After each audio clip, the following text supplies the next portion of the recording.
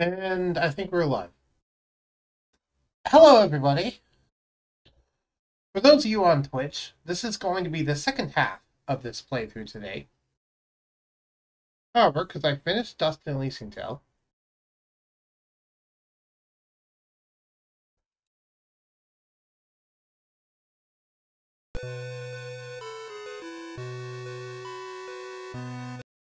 how well is this going to run?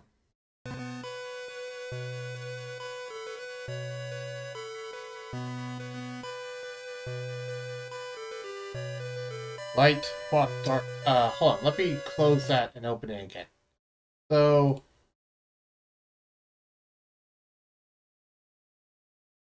main menu, yes, quick without saving. Sorry, let me restart from the beginning. Sadly, I cannot get this into a super perfect aspect ratio, which is what I wanted. Hold on. Is there a way I can actually, like, have it so it doesn't maintain...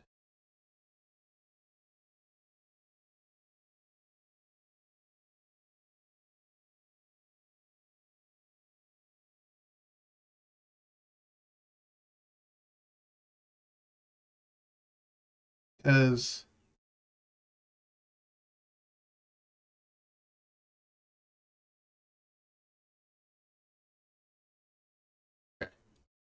yeah.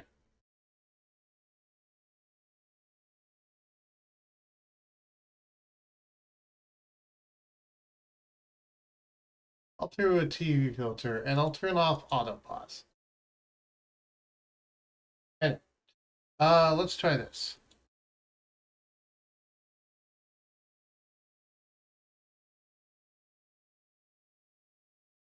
That's still not working well.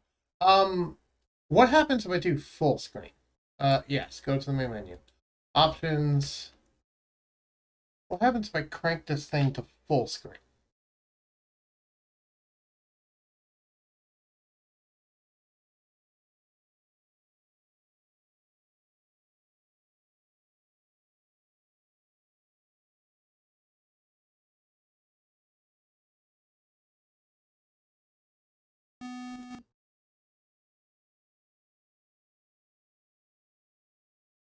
Well, it's working.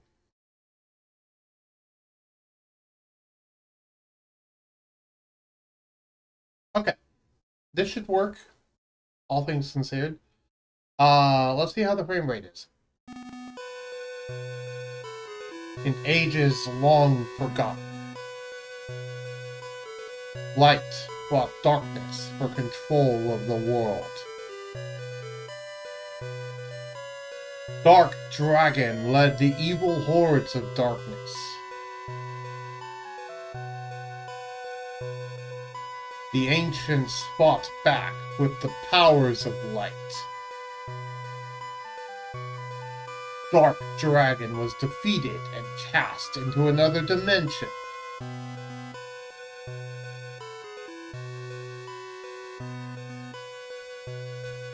The Lord of Darkness vowed to return in 1,000 years.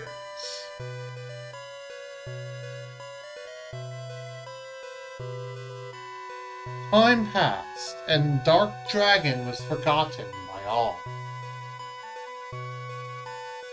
10 centuries of peace ruled the land of Rune.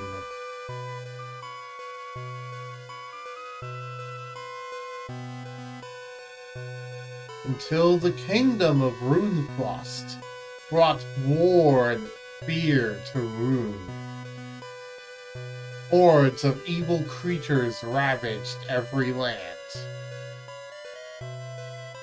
Here and there, strongholds of good still held out,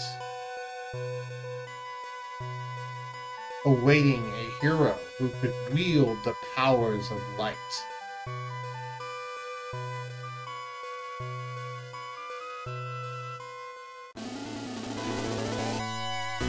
Shining Force, the legacy of great intention. Man, this game takes me back. Oh. Will my controller work? That is the question. I don't know if it will. I don't think it will.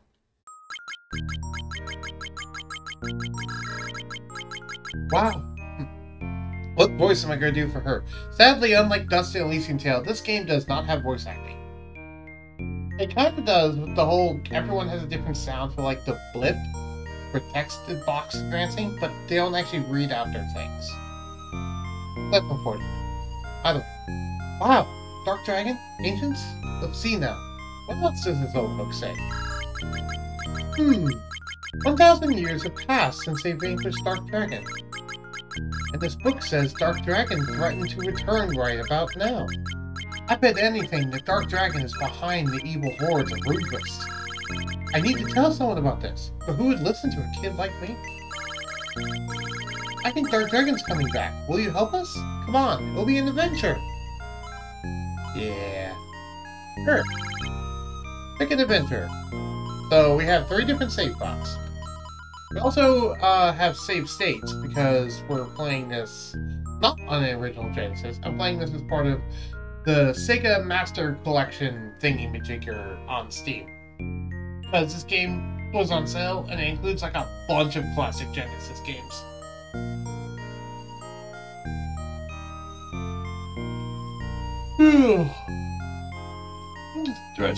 This game is so nostalgic for me.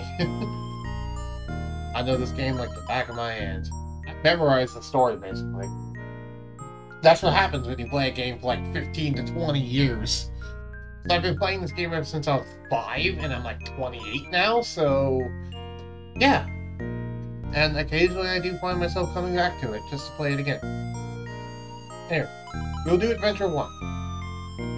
Oh right, that's the confirm button.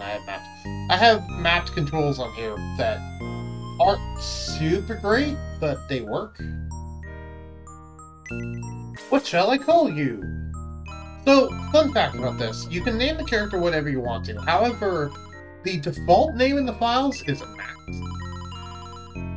So, I'll be going by the name Max. Mainly because that's the default name in the files. Now I'm curious of my old PS2 game that has a bunch of Sega games like Shining Force on it. Yeah, wouldn't be a bad thing to check. Also, welcome to the stream, Surtur. This is technically a brand new stream, so there we go. But yes, so the default character's name is Max. However, they don't actually ever tell you that in the actual game. So you can name it whatever you want to. However, I personally am going to go with Max just because, you know, it's the default character's name, so I'm just going to go with it, because I usually go with the default character's name in games. It's better than just calling him the main character continually, which is what I used to do as a kid, back before I knew that his name was Max. I just kept calling him the main character over and over and over, which got kind of annoying to try and say, but I couldn't think of another name. Anyway. Nice to meet you, Max. I'm Simone. Come back often and tell me everything. You need to get going. Evil spreads farther across Rune with every passing day. Chapter 1. Runefist's Invasion. This game has a lot of dialogue, I will say. However, none of it's read out, except the actual voice for the actual, sound for the text scrolling is different for every character. So it's kind of voice acting, but not really. Because everyone has their own distinct noises for talking, but it doesn't actually... it's not actually voice acting, like proper voice acting. But then again, they couldn't do proper voice acting on the Genesis. So... Max? Come on, kid, wake up. I didn't hit you that hard. So it's like Undertale dialogue boxes. Yes, it's basically Undertale dialogue, way before Undertale was a thing. This game was produced, I believe, back in 1993, which was the same year I was born. Keep your guard up, kid. Those beasts of Runefist will tear you to pieces. Okay, that's enough for today. You'd better take it easy for a while. So yes, here we are. We're actually in the world. The year I saw. Yep. This is our character, Max. If we go down to... not that. We can't really inspect our stats right now, unfortunately. We kind of can. Yeah, here we go. Can't hear. So we start with 14 attack, 4 defense, 6 movement, and 4 agility. Every single stat maxes out at 99, except for movement, which maxes out at like 9. Yeah, we've seen this overworld before. Cool. And we start out with a middle sword, which is actually pretty good. It gives us a bonus 8 attack. Anyway, this is a character I don't remember the name of, but he's basically our mentor, and he'll only be around for like the first part of the game. No, Max, I think you've had enough for today. I will say I have memorized every single secret in this game, so if you're coming here for a, if you don't want to be spoiled about anything in Shining Force, and you want to experience it for yourself, go play it now, because watching me play, I'm going to spoil every single little secret that's in the game, and this will be a 100% completion playthrough. Which, if you don't know what 100% completion is for Shining Force, it's getting every single character. That is 100% completion, getting every single character.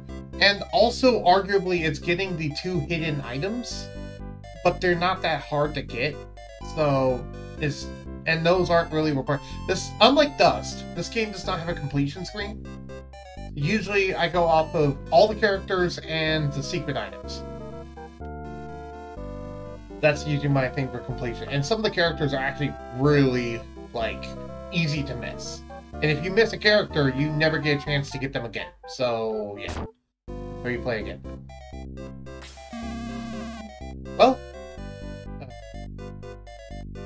Well, Max, had enough swordplay for today? I don't know how you keep at it hour after hour. I'm dead tired after 15 minutes.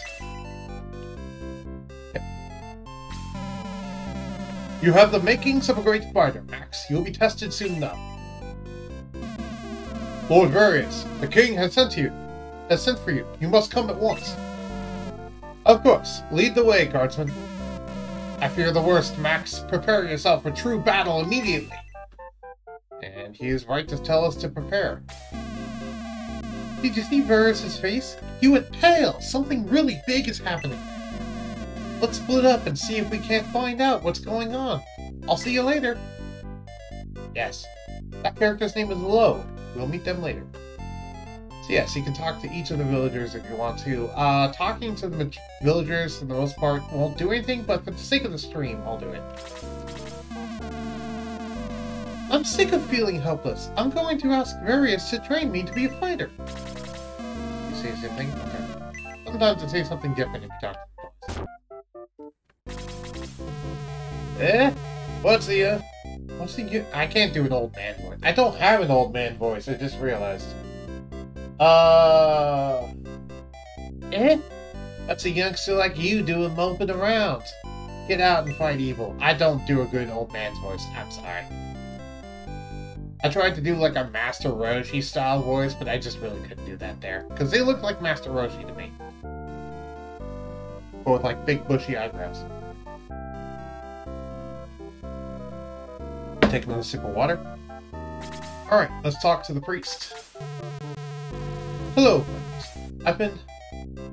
Hello, Max. I've been having the worst nightmares. Have you had any? Yes. I bet they're the same ones I've been having. I saw our land in ruins. Evil creatures roamed our halls. It seemed so real. He's getting visions of the future. Ooh. And yeah, NPCs are either static or moving around in a set pattern. With some exceptions, NPCs do not actually move around in a set pattern, believe it or not. They just randomly choose which direction they want to move, based off of like a random choice thing. Like, for example, they'll randomly choose to move up, left, down, or right based off of RNG and their own like internal variables. Which is notable because if you stand here, you can prevent them from moving up and allow them to move sideways. You can like stop them from moving a certain direction by just being in the way and they can't move that direction anymore.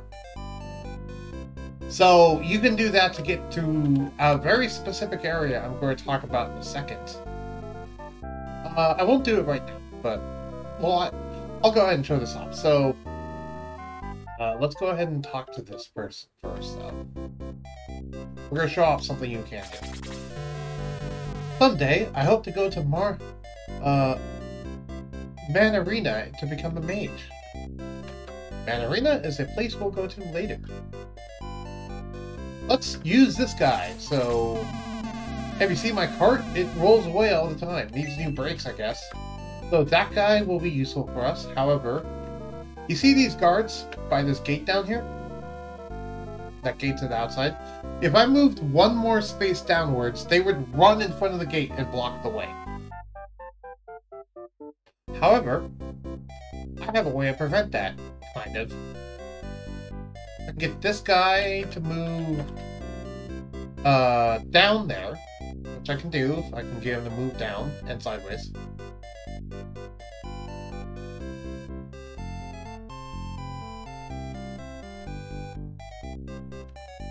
Do I have a way to make a save state? I just realized. Yeah, I can do that. Make a save state there. Yes, overwrite data. Okay, because I want to show something off. I'm going to show this off, but then after I do it, I'm going to undo it with my save slot. Because I want to actually progress the story normally and not skip anything. Yeah, we can get him to move down. Ah, darn it. The movement in this game is a little finicky sometimes. So yeah, I'm going to do all the little glitches and all the little silly things you can do in this game.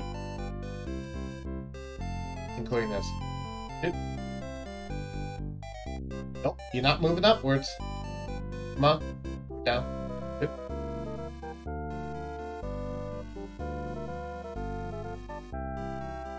Stop trying to move up. There you go. Now you're moving down. Up, up, up. Aha! You almost got me. Nope, you're not moving back up. See, you can get these guys to wander all the way down here. And it's only really useful in this area, but this is a trick you can do to basically have this guy block one of the guards. NPC tries to go up. Max, you shall not pass! Yes, indeed. I'm trying to get this guy to go in front of that guard so that when I try to walk through the gates, he's blocking the guard and the guard won't be able to block the way, meaning I can actually skip the intro section and go do the first fight without even finding out why I'm doing the first fight. Of course, I'm going to undo that with my save slot for this and do the story normally. I just want to show this off. See, he can block the guard, as you can see there, but obviously, I need him to be on the other side of the guard.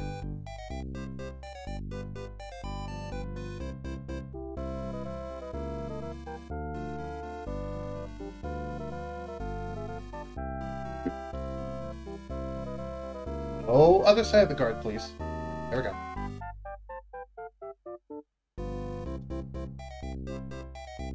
Down? Oh. That's good enough. Oh, oh, oh, ah, fudge. Okay, but you see how that would have worked. If he didn't move to the right, that would have worked. But now he's just kind of trapped, and the guards don't reset until you reload the area. So I'm not going to try again. But yeah, you can use this to get out of the gate faster if you want to. And I sometimes do that in casual playthroughs just so I can go train before I get most of my team members. Because basically doing that skips getting every single one of your team members, and it's just Max by himself. Speedrun tactics. Not really, because that goes way slower than the actual speedrun way of doing it, but yeah. If you want to do that in a speedrun, you need RNG. Anyway, you want to make sure to talk to this guy, because his name is Gordon. Little tip, by the way. Any character that has a picture in the top left is either very important or someone who is recruitable. Just pointing that out. Anyone with a picture that actually shows up in the top left is either recruitable or is someone very important for the story. Bort is one of these people. He is recruitable. However, to recruit him, And also, I'm actually not going to read out all the dialogue. You can read the dialogue on your own when you play it on your own. But yeah, to recruit him, you need to talk to him once and listen to his story. Show him that kids actually care. Sadly, I'm going to have to bump into this cart, which is going to push it on him. I'm not going to talk to him, though, because he's going to be pissed off at me. But that way I can go into here. I thought there was something I could get in here. Guess not. Either way. Most of the NPCs don't actually do anything if you talk to them. They just give you info, and I don't really need the info. Here's an inn, in case you want to go to an inn, but you can't really sleep in the beds. There's no point in it. Hello! Howdy, Thorfinn. Welcome to the channel. Playing Shining Force, which is a big nostalgic game from my past that I deeply enjoy. I've already talked to Gord. And I just got done finishing Dust and Elysian Tale. So I figured, hey, since I'm going to have to be playing a brand new game anyway on Tuesdays, why not be another game that's deeply nostalgic for myself? Alright, I'll read the main story stuff and I'll, like, the side stuff. I just didn't feel like reading board style. That is the story, Various. Then your majesty, we have no choice but to send Max, a young fighter. Oh, Max, good. I was going to look for you. But first, listen to the king.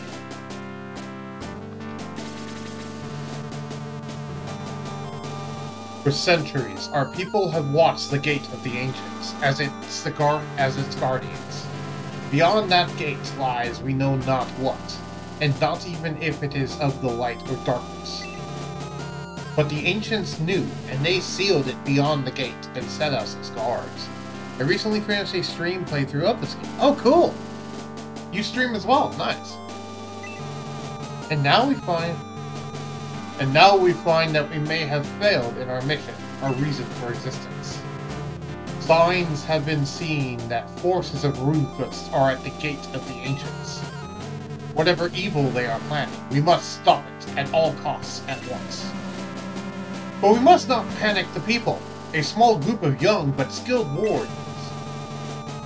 Yes, you could do it. You could leave town unnoticed and have a chance to succeed, perhaps. Yes, Nova, I agree. Max, will you take this task? Sure. Very well. Now return to town and gather your troops. Come back when you're ready. So, just so you know, Thorfinn, I will be doing a 100% playthrough of Shining Force where I get every single secret, every single thing, and I'll be showing off a lot of the major glitches in the game that I have found personally.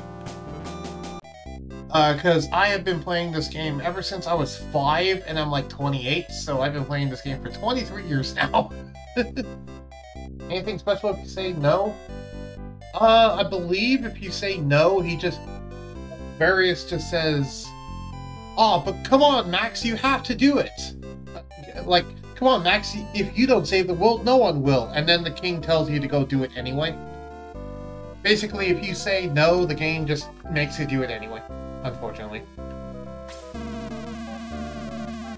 Wait. What voice am I going to do for Luke? Wait, Max. Nova sent us. We're going with you. I am Luke, the warrior. Spend the night at your service, Max. I'll follow you wherever you lead. I am Tao. I'm only an apprentice mage, but I'll do my best. I am Hans, an elven archer. I'm coming, but don't put me in the front lines, okay? So you'll be finding the special outfits for Tao and Anri, as well as the Kenji. I don't know where to find the Kenji, but I know where to find the special outfits for Tao and Anri. I'm pretty sure... I don't remember where you get the Kenji, but I know where you get those other two. I I know some games have a special thing if you refuse to go on an adventure. Yeah, I mentioned the Golden Sun one before, where it just gives you a game over. But in this game, they just basically say, "Oh, but come on, if you won't do it, no one will," and then you just have to do it anyway. They're all waiting at the headquarters. Meet us at headquarters, back in the castle. Yes. Hey Max, don't try to sneak out of town without me. Lo joins the training course. Yes, everyone has their own class. Some classes are repeated. Now that you have your confidence, return to the king to hear his final commands. I'll follow your progress and offer advice as you face the vile hordes of Broodfist. Well, that's settled. See you at headquarters. Kenji is in the battle before entering Balbazak's fortress. Oh, I know where that is. Okay. Interesting. I'll have to look that one up. I was not aware that you can get Kenji in the game. Heck, there's still more secrets. Oh wait, you mean Kenji as in, the samurai? Because I can get I was going to get the samurai, yeah. I know there's no use for Kenji. None of the secret items really have a use. Ah, okay. Not to one of the game devs. That makes sense. I know there's like some secret items in the files, because I've also done my fair share of Shining Force ROM hacking. So I know that there's secret stuff in the files. Fun fact, by the way, you could just leave at this point, if you want to, but if you talk to the king again, you have your troops, but you need supplies. Take this to purchase what you need. He gives you 100 coins. A cart will take you to the gate of the ancients. Go now and carry out the task. So yes, the currency in this game is coins, not... It says coins, but it says gold in the top left, which is interesting. Anyway, this I want to show off is the headquarters. There's one of these in every town. And there's Nova. And here's our people. The reason why this is important, you might notice they're taking up specific slots. You're not allowed to take everyone on your party, you're only allowed to take a maximum of 12 people at once, including you. So 11 other party members, basically. Everyone else will be hanging out back here, and there's well more than 12 characters in the game. So you're going to be getting a lot of party members that you just never end up using, or just never actually, yeah. Now, there is no random encounters in this game whatsoever. There's absolutely no random encounters. Also, that's a bug. This is a graphical bug. But yeah, there's no random encounters whatsoever in this game. The only way to actually, quote-unquote, grind experience is to egress out of a battle and repeat it. Anyway, we're being carried on a cart to our first battle, which I'll show that one off. Max! Max! Goblins! Runefist must be up to something. We can take them, Max. Move it, Herman! Find the key to this blasted door! Come on, we're almost in! Where's that blasted key? What? Blast it! Those fools from Guardiana are here! Earthquake! Attack, goblins and dwarves! Strike a blow for the honor of Runefist! Alright, so the first battle. So yeah, now we're enter battle. So, turn order is determined by agility. However, it's not just the agility number. Agility doesn't determine, like, what order the turns go in. Agility determines how many turns you get. Besides that, it's more or less randomly chosen who gets a turn. It's just people with higher agility tend to get more turns than people without higher agility. Here's some of the stats of some of the people. Different classes can equip different equipment. This is what the boss has. And yeah, let's do this. And there was an earthquake. So, Pause is an archer. mentioned. Hans is an archer, Luke's a warrior, Lo is a healer, which is important. Ko is a mage that focuses on fire magic specifically, and Ken is a knight, which uses lances. The warriors use swords and axes. Our character is a swordsman and only uses swords. And then Hans uses a bow. And the other magic users use staves, which don't actually affect their magic at all. Surprisingly, staves do not affect their magic. It's just how hard they hit people. I like it.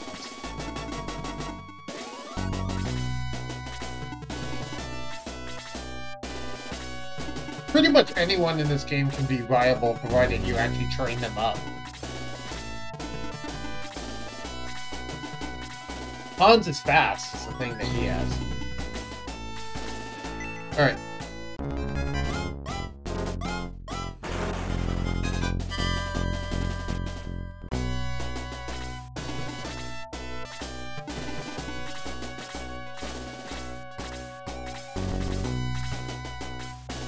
Yep. We have a high agility, so we got another turn. Nice. Another first cop. Alright, attack you, because you have a ranged lance. Attack you from a safe distance. Alright. Have you run up and smack them with your wooden stick.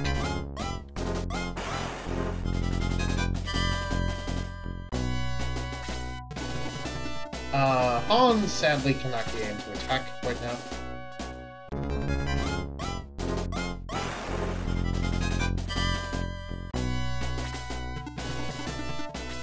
And usually, I'll go over that one thing. Luke, finish him off. There you go. 40 experience. Yep, definitely saw small bites of the game before. That little 5-second battle music reminded me. Yep.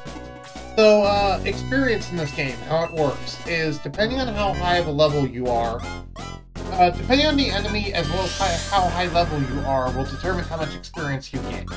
100 experience points is required to level up. It will always be the same regardless of what level that you are, it's just, you'll start getting less and less experience the higher level that you are. So it's rather than requiring more and more experience to level up, you just get less and less, but it always requires 100. I'm grabbing him heal himself.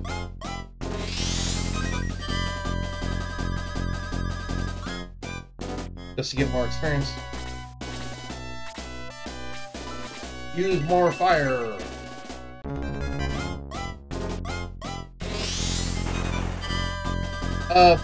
Magic does a set amount of damage. The damage of magic does not correspond to anything. It always does a set amount.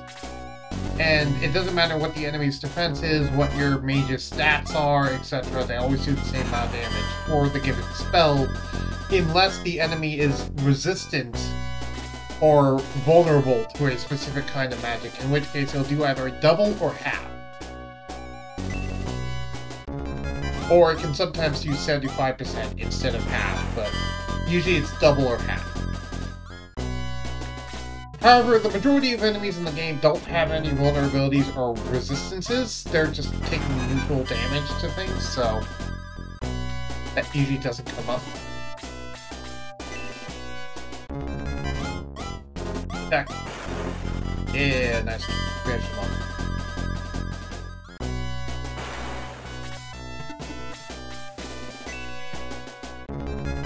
And this first fight is pretty easy. However, I do have some caveats that I do in my playthroughs.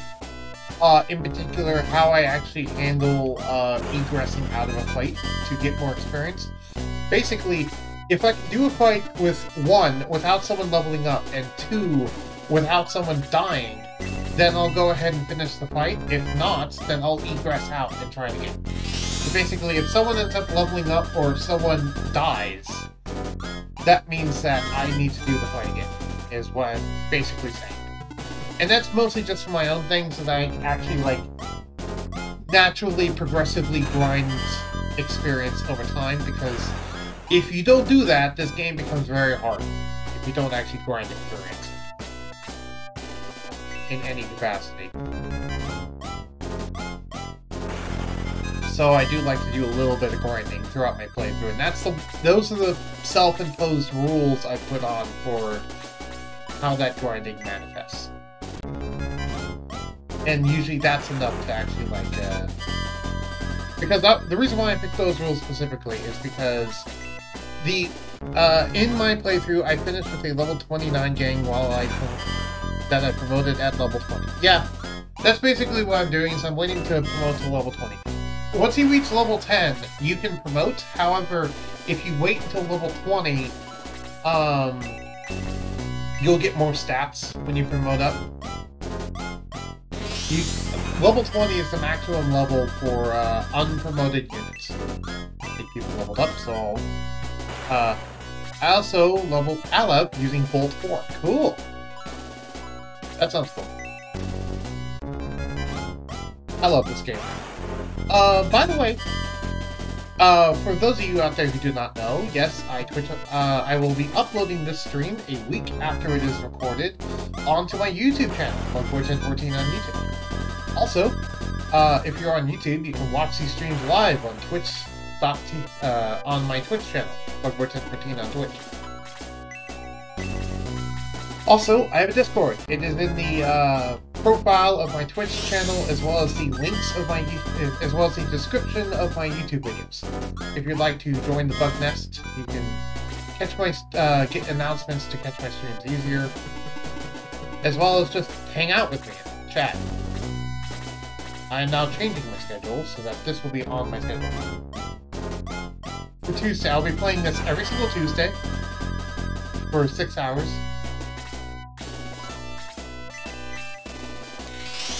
Because I stream every day, Monday through Friday, from 9 a.m. EST to 4 p.m. EST, Eastern Standard Time.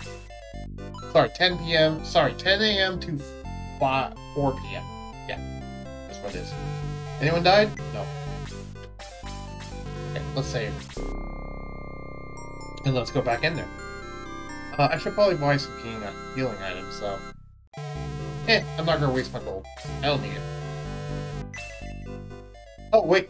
Whoops, I did not mean to do this. Fudge. I did not mean to suspend it. Whoops. That dialogue always trips me up sometimes. Okay, let me reload it. But yes.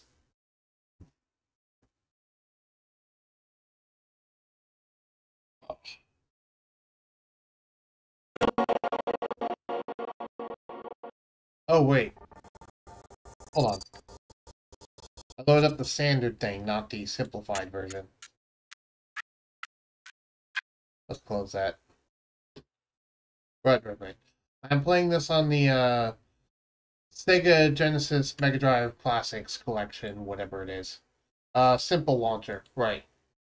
I forgot about that. Did you get Gong yet? Nope, I have not gotten Gong yet. I will get Gong after, I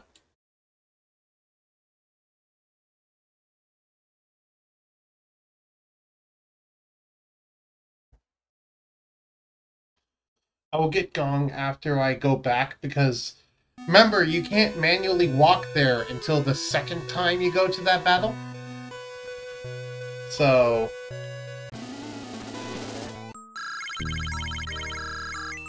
And that was the first time I did that battle, so it carded me all the way there.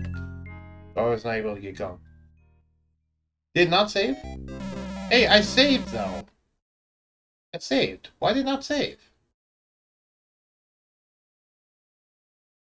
Save slot. Oh, here we go. Wait.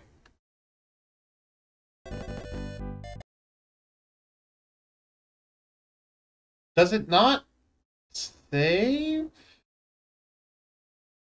Huh. Weird. I lost 6 game saves when using the Sega Mega Drive launcher. Yeah? Oh well.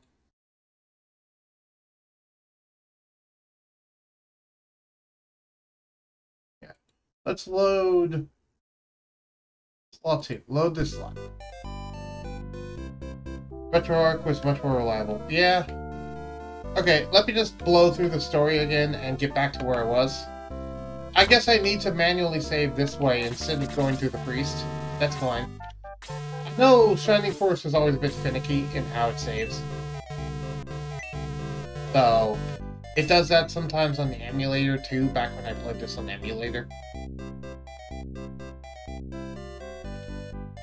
Hey, Thorfinn, did you ever own this on the original Genesis?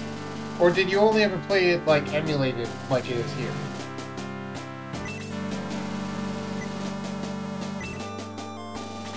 Also, if you have not yet, go check out Thorfinn's channel and give him a follow. I know I'll probably do that after my stream. I played it way back in the early 90s. Yeah, I played this game growing up. It came out the same year I was born, which is 1993. And I played it ever since I was 5, so yeah. And I still technically own this on Genesis, but my Genesis is packed in my boxes. I don't want to play that, and plus I wouldn't be able to stream it anyway. So...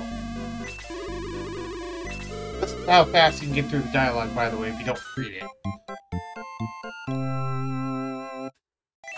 Since I have basically the entire story memorized for the most part, when I play casually, I just skip through all the dialogue because I know everything that already happens.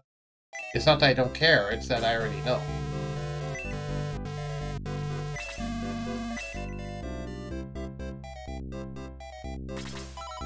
Anyway, so I guess I'm going to have to save through the actual launcher rather than through the game.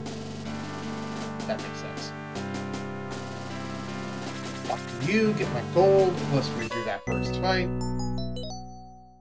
That's fine. We did not lose that much progress, and this is my first time doing this on Twitch. So technical difficulties are to be expected. What's your favorite character in this game? I'm curious. I'm gonna pick up some medical herbs this time around. Domingo. Yeah, Domingo is a pretty common favorite one. My favorite one was always Guns, the mechanical one. Just because I love the fact of just ramming into things with a mechanical tank that's wielding a lance. Did you read the dialogue when you were a kid? I know as a kid I was just like, let me play, get rid of the text. No, I read all the dialogue as a kid too. And for most of my first playthroughs, I read the dialogue because I'm the type of person that likes dialogue. I only started skip-throughing it, like, after a few years playing the game, because I'm like, okay, I already have everything memorized, I don't need to keep reading it over and over. Oh, right, I don't have any more gold. Get out of my way. You guys let me through this time. But yeah, as you see, the cart pulls you, so I can't actually get Gong, because Gong is over on that building to the right there.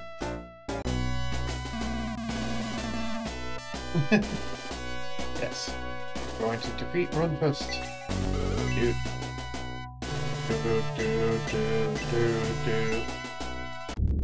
Earthquake!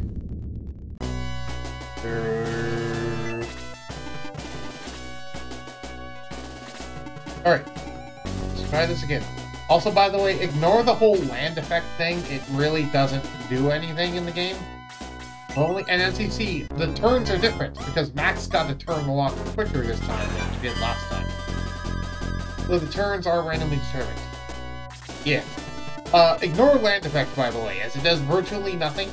It was supposed to do something, but they never actually fixed the bug, and the bug makes it just do nothing.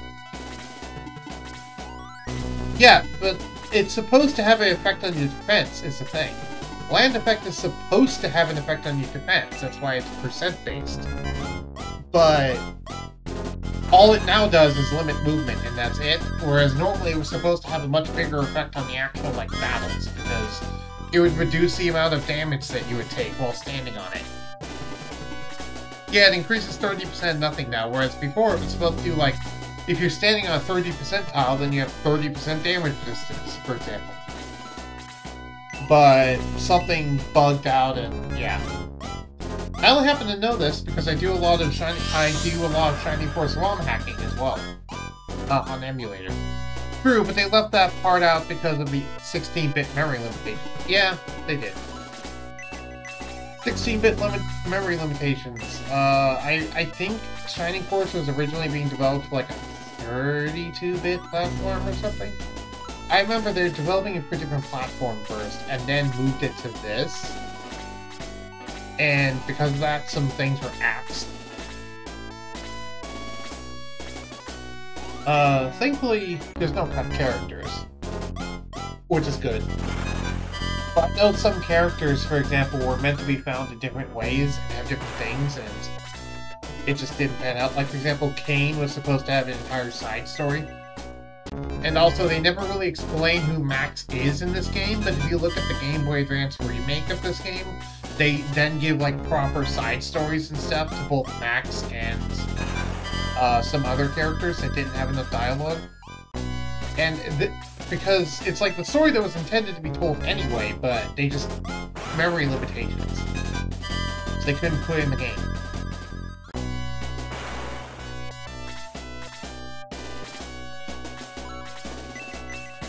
So yeah. A lot of this combat, by the way, I'm not even thinking about it, it's just more or less me doing it automatically. Where I just am doing it and I don't even need to think about the combat in a lot of cases. This time I'm actually going to remember not to even bother to save the freeze, because I won't need to. Is anyone actually hurt? Yes. Heal Max, please. You do know why I named the main character Max, right, Thorfinn? It's not because that's my name, because it's not my name.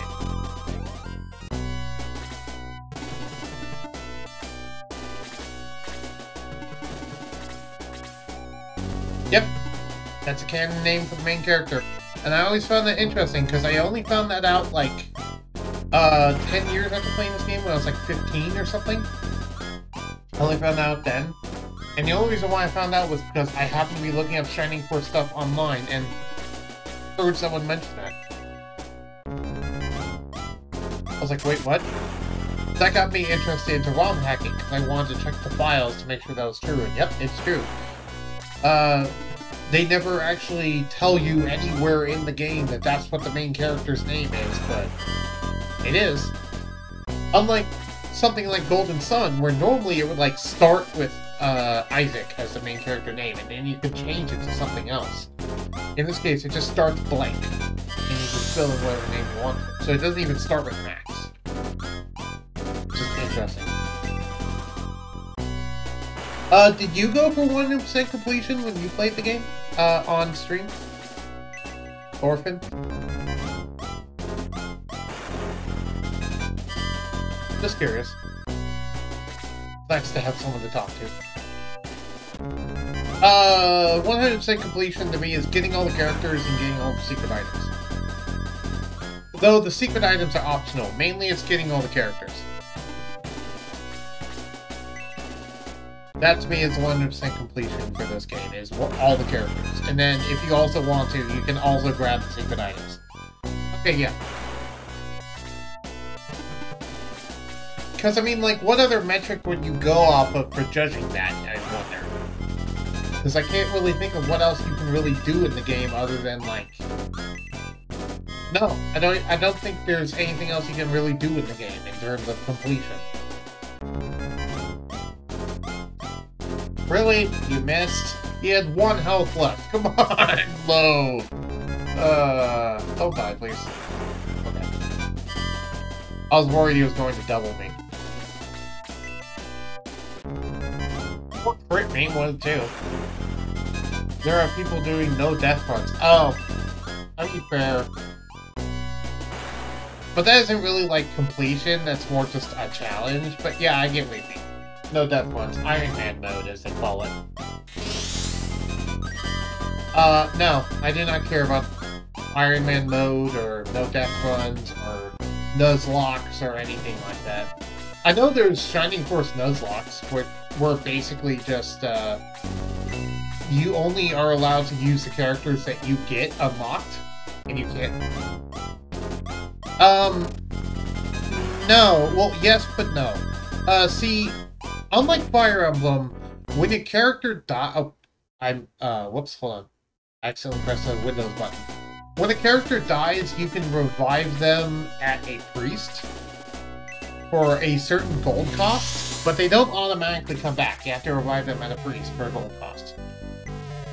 As we look here, there's a button called Raise, which, right now, no one's dead, so it says everyone seems okay. But if someone is dead, it would say, oh hey, low is down, for example. Would you like to pay X amount of gold to raise him?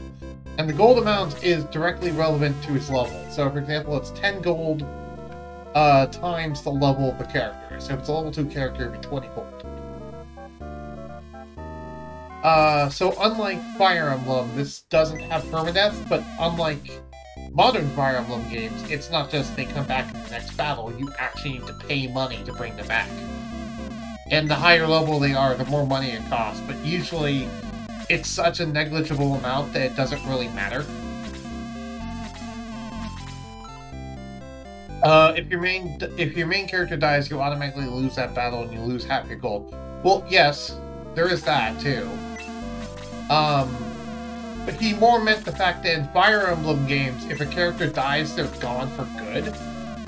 They're just dead forever, and there's nothing you can do about it unless you reload a save to try and save them. I think that's what Surtur was referring to. Surtur, by the way, is a buddy of mine that I've known for 5 years now.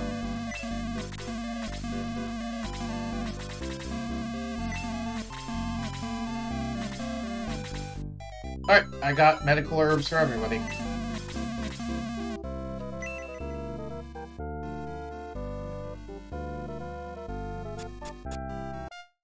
Yep, now we can freely explore.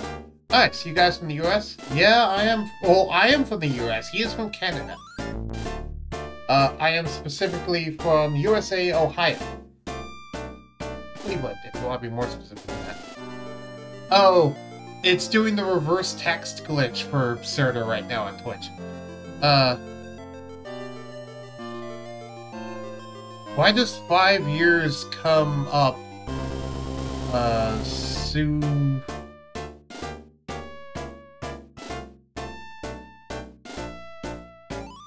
Why does 5 years come up so often these days? I just mentioned that. It did that to me yesterday. Yeah, I think I read what he said. I think he said, why does 5 years come up so often? And I just mentioned that so that gives people a ballpark for how long we know each other. By the way, let's go get Gong. Alright, and let's do the preliminary to get Hamtaro for, whatever this character's name is. I just always call them Hamtaro as a kid.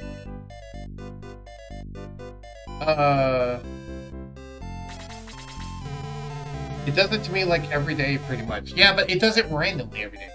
I am Gong. I have fought the evil of Runefist for many years. I will aid you. So, Gong is a fist-fighting monk who can also heal people. And he is honestly one of the strongest characters in the game if you actually train him up. Then again, every character can be very strong if you train them up. Also, this guy will act as a priest, which is not important right now, but will be important later. Gong and Chris are my choice of healers. I usually just rock with Gong as my only healer. I don't usually find that I need more than one when I do playthroughs. And I just mainly have healing items on people as like my other source of healing. I wish there was a consistent way that you could buy rain showers, or whatever those items are called. Shower of Cure, I believe is what it's called. I wish there was a consistent place you can buy those, because that'd be cool. To be able to stock up on those. Healing Rain. That's it. Healing Rain. I was thinking Shower of Cure for some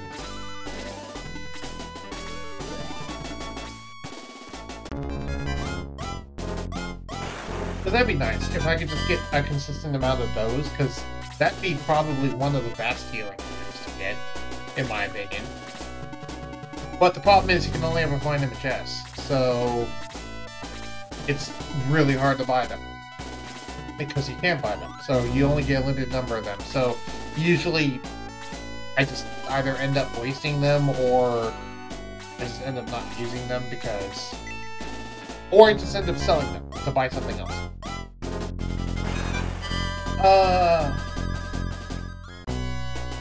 But yeah, guns equipped with the Valkyrie is like my favorite combination for endgame. Just in terms of like, I have a giant tank equipped with a ranged weapon, and it's really cool. And the Valkyrie lance is a really cool lance. I wish spellcasting rods actually had effects on their magic. They don't, I just wish they did. It just affects the attack power of the monk, which doesn't matter. You don't even need one equipped on them at all. It just, you know.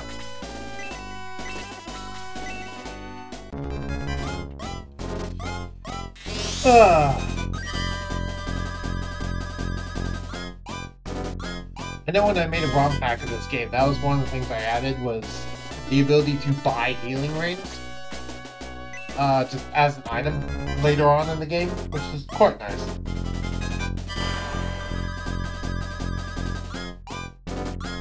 Because they have a price in-game, but when you first get the power staff, Chris has the highest attack of your whole force.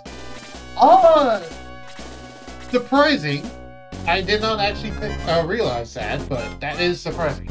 I guess it depends on how trained up your force is, but yeah. Chris is pretty strong. He hits above her weight class, certainly, for the time that you get her.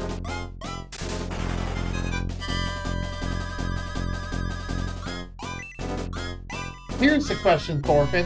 What was the last character you found out how to get in this game? Like, what character took the longest to figure out how to get? Or did you just look up a guide to find all of them?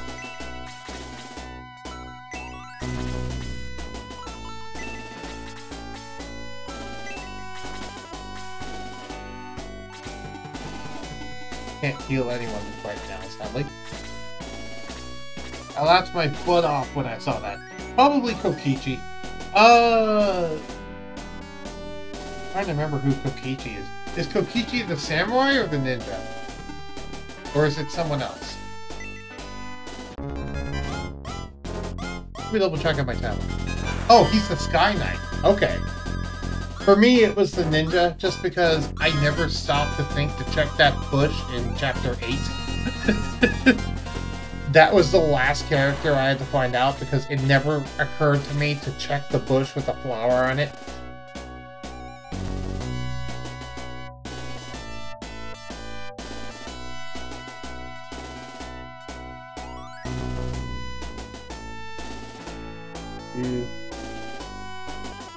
I'm looking up how to get him on my tablet, because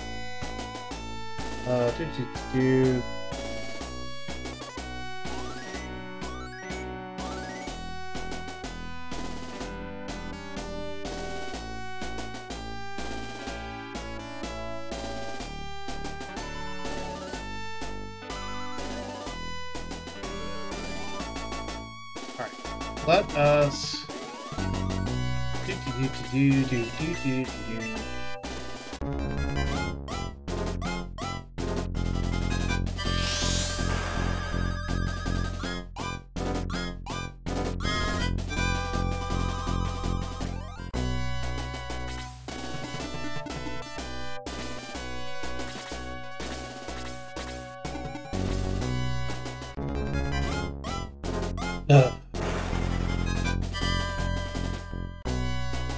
honestly, one of the least favorite class, in my opinion, for this game is mainly just because the knights, just because of how many knights there are. It's kind of annoying how many knights there are, though when they promote, they're actually not bad. Just am not a fan of them early on. So they have more mobility, but their stats suffer as a result. I value stats more than mobility usually.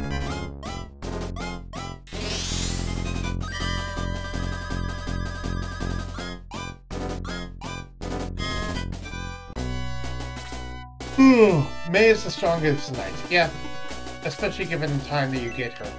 I wish you can get access to the shield ring. Do you remember the shield ring? That's like an enemy exclusive. It's like one of the only enemy exclusive pieces of equipment. And it's for no real reason other than they never gave you an opportunity to get one. For some reason. It's like, it doesn't even seem, it's not even that good. It's just, I wish you had access to a shield ring. That would be nice. But no, they'll never give you an opportunity to buy one, or find one in a chest, or loot one off a body, or whatever. Which is very strange, but whatever. But you do see monsters equipped with it on occasion. In very specific fights, for example, they have monsters equipped with it. And I know the white ring does what the shield ring does, but just a bit better. But I mean, it'd be nice to still have the shield ring. Just to say we have it. But yeah, game does, death does not have much consequence in the game. All things considered.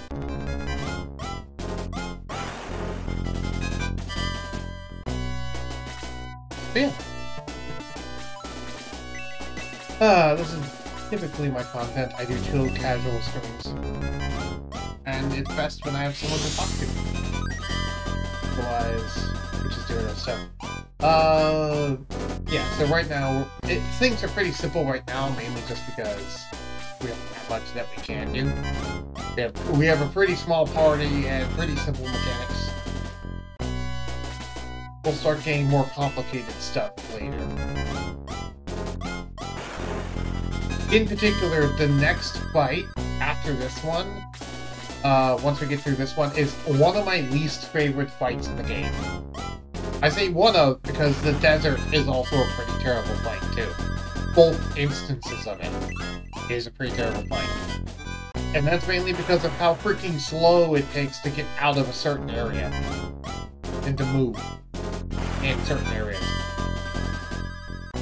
And that's the only reason why. It's not even that it's particularly hard, though the desert fight is actually relatively difficult. It's more just the fact that, also the fight to get to the Skull Castle is the worst. That one does suck, but at least you don't have mobility problems in that one. To be fair, usually by the time you get there, you're a bit more prepared, and you actually have more, like, mobility options. But that fight is quite hard, yes. In terms of actual difficulty. It's not a slog, but it's fun. Oh, really? Yeah.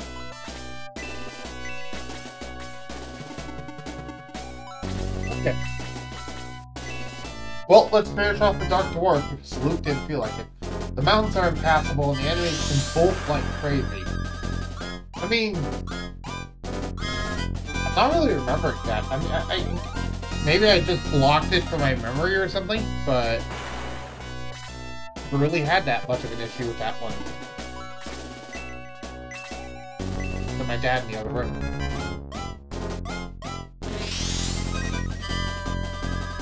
Has anyone leveled up in this battle? I forget. Oh well, I feel like ending this battle. So for now, I'll end it.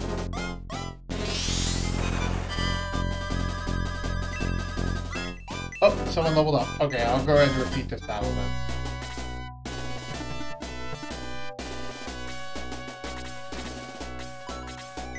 Let's egress out and do that again.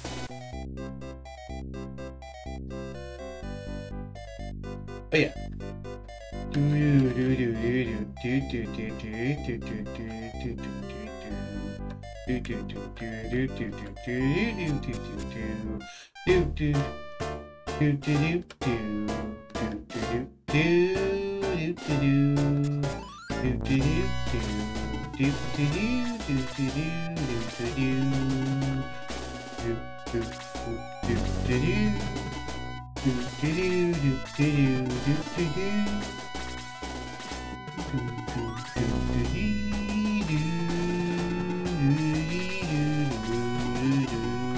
Oh, I'm vaguely remembering that one battle that you're talking about now, yeah.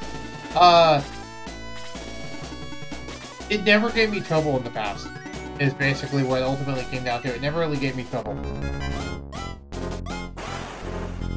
Yeah, we're doing quite a bit more damage now, which is quite good. Quite good indeed. I will say, though, treasure this first fight, because this first fight, while easy, the difficulty ramps up in the next fight after this. And this game does have a tendency to just randomly ramp difficulty up without warning. So, this definitely has some difficulty cliffs in terms of the video game. So, while it seems easy right now, this is the introductory fight, and it's meant to be. It gets quite a bit harder after this. Not that it will necessarily be, like, super hard, because I have most of the fights memorized. What's your opinion on the final battles? Like, between the final boss and then the other final boss? I'm curious what you think of those, Thorfinn, because those are some of my favorites of the actual game, but I'm curious what you think of those. They're relatively easy fights by the time you get there, but... I mean, granted, Laser Alley is devastating. Yeah, they are very easy. The only real danger there is, as I said, Laser Valley, which even then is not a super big difficulty hit. Really, the fight before that against that one hero dude is a lot harder than the actual final boss. Arguably. And even then, that's not even that hard.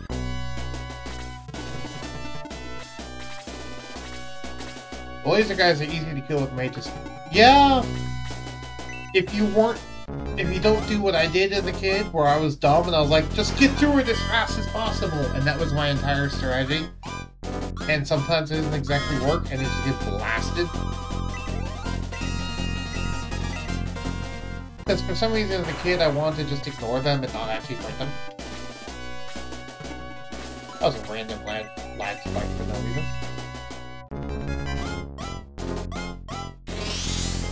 But yeah, you can actually kill them with mages. Yeah. I am not the best at video games, of course. Even though I have this game mostly memorized, I am not the best at video games. I label myself a casual gamer for a reason. I am not professional in any capacity. The Kane battle can be pretty difficult. Yeah, and the one in the field against that dude with the red outfit that I forget the name of. I am terrible at remembering names. I'm going to throw that out here now. But that one in the field where you fight him in, like, you know, that one general dude. Against all of those cannons and stuff. That one's actually, while it's really cool, it's also rather difficult. Elliot, that's it, Elliot. Yeah, while that one's really cool, it's also rather difficult, especially if you're not prepared.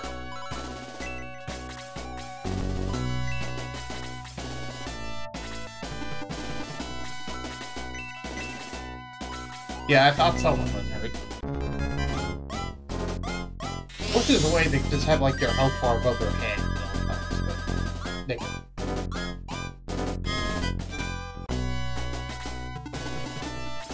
I find it funny that Max gets more HP over time. I find it funny that Max gets more MP over time, despite the fact that he never actually gets any other spells other than Egress. I always found that to be, like, a really weird thing. I don't know why he gets more MP over time if he only ever has Egress as a spell. Oh, Kong's dead. That's unfortunate.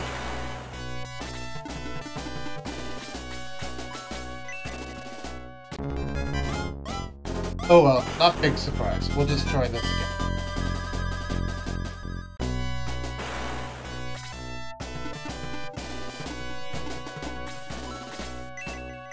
How long are we in the stream? An hour and 9 minutes in the stream. Okay. Yeah, I'm not in a hurry to beat this game at any capacity.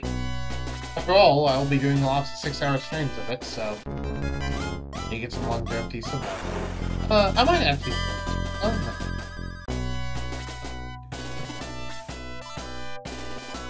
Let's finish off the Dark Dwarves, and then we'll head out of here.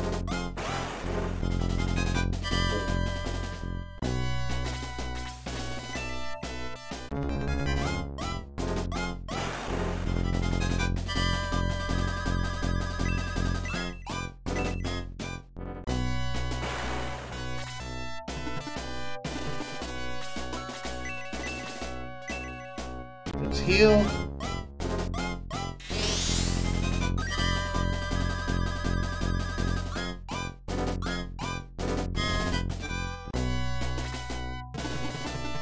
I'm going to be honest, I didn't actually expect to find someone today on stream who also really likes this game as much as I do. But, so that was a pleasant surprise. Oh, Max is dead. Okay, I guess we're leaving that way. Whoops. We lost half our money. Not that that matters that much. I need to remember to raise gone. So that was a pleasant surprise. Rip. Yeah, it happens. Fun surprises, indeed. I hope you will join us next time as well. Next time we do this. Which will be next week on Tuesday. So where are you from, Thorfinn? Where are you from? You asked us about where we're from, so I figured I'd ask you where you're from. Indiana. Cool.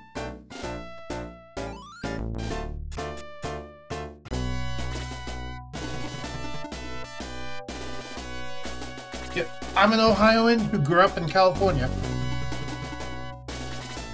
Let me wait for it to be the enemy's turn. I want to close my window, but... yeah, there we go.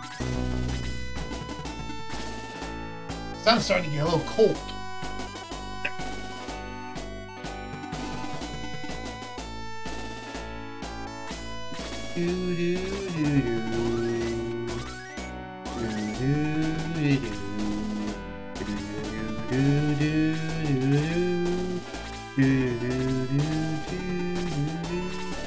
Indiana is a state, not a country.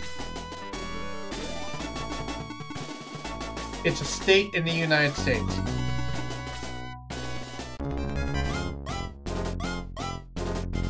I'm 99% sure.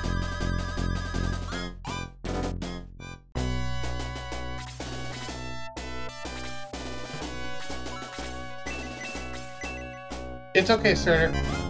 Surtur is a Canadian, so... yeah. He doesn't have the United States memorized. Granted, I don't either, but I do recognize that name as a state, at least.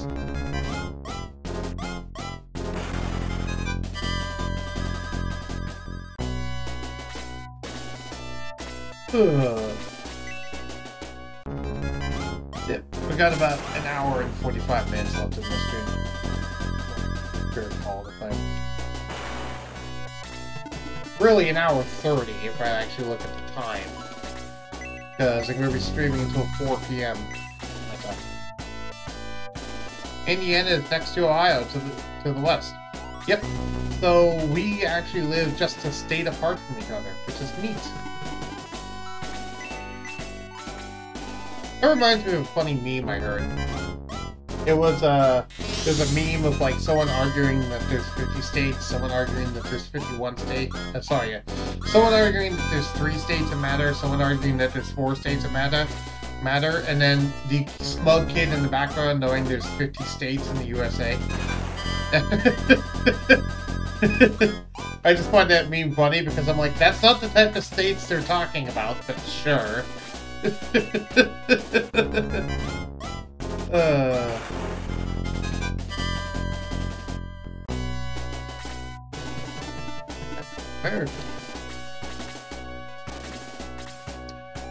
But yeah, it's funny because the majority of my friends aren't from the US, it seems.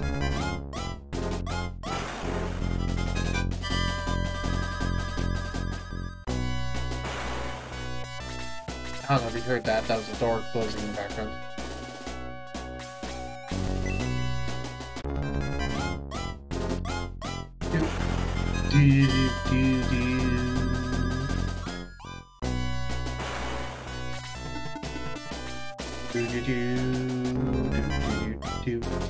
I don't have much to talk about right now, honestly.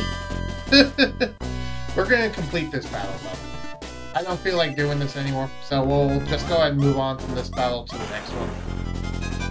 After I just beat this. Even if someone dies, I don't care. Because there's no way to repeat battles after you've already done them, sir. I did not mean to heal him. I'm sorry, I meant to heal low, not him. But yeah, there's no way to actually repeat a battle once you've already done it, sir.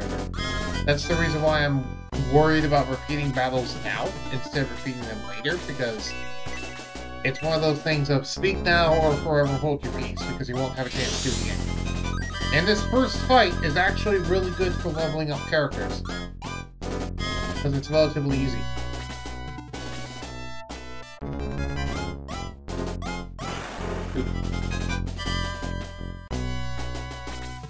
I know there's a ROM hack for this game that makes a certain character be the main character instead of Max, which is interesting. Have you ever played Shining Force 2, Thorfinn? If so, I'm curious what your opinion is on it.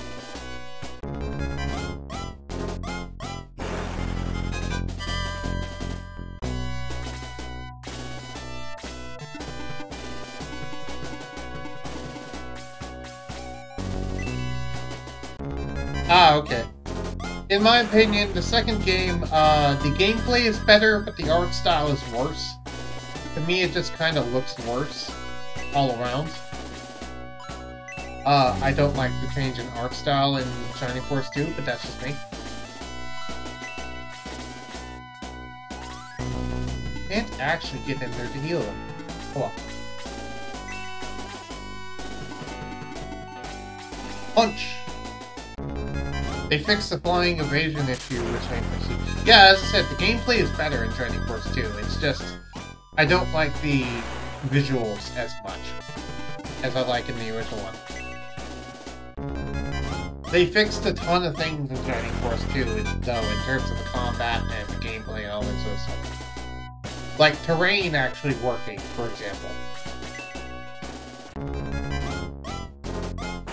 Flying evasion, yes. You want to explain to Surtur what that means? Because I don't remember offhand. I just kind of know generally what they're referring to. I don't remember the specifics offhand, though. And Max died again. That's unfortunate. I guess we're repeating the battle again. I did not intend to do that, but whatever. Yes, I'm being reckless with my people. I know that. I don't care. Because death hardly matters in this game.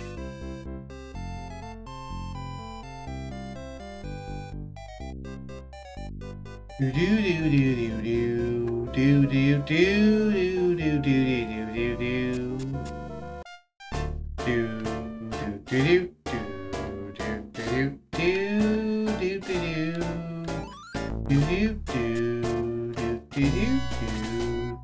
Death is an illusion. Yeah, arguably. Flying enemies in this game have 2 times the chance to evade attacks than those in Shining Force 2. Yeah. In Shining Force 1, if you were a flying enemy, you had a multiplied chance to evade attacks that you weren't supposed to have. Which is why bats are so freaking annoying in this game. Like, atrociously annoying in this game. You thought bats give me trouble in Dead Cells. They give me a lot more trouble in this game than they do in Dead Cells.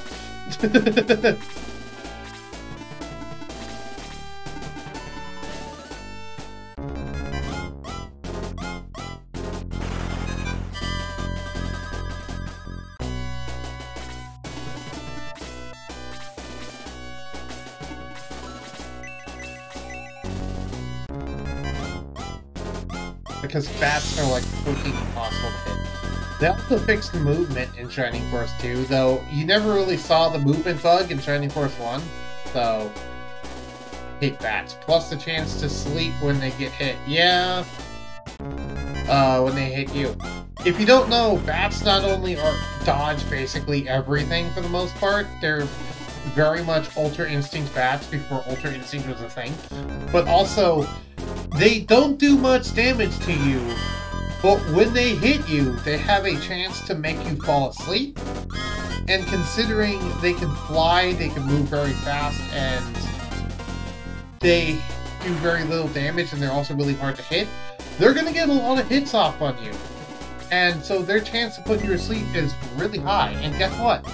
Sleep in this game doesn't wear off if you take damage. It only wears off after a certain amount of time. So your character will just be stuck sitting there, swarmed by like 3 or 4 bats, and just be continually pecked to death over and over and over again. And there's like nothing you can do about that. Other than maybe eventually hit them, maybe, kinda. You know? It's like, what... As a kid, I always thought it was like a 10% chance to even hit a bat at all. And here's the thing, there's nothing in the game to actually give you better accuracy. I'm, like, pretty sure. There's nothing in the game that gives you better accuracy. It's just... It just is what it is. Low increase in level. Yay.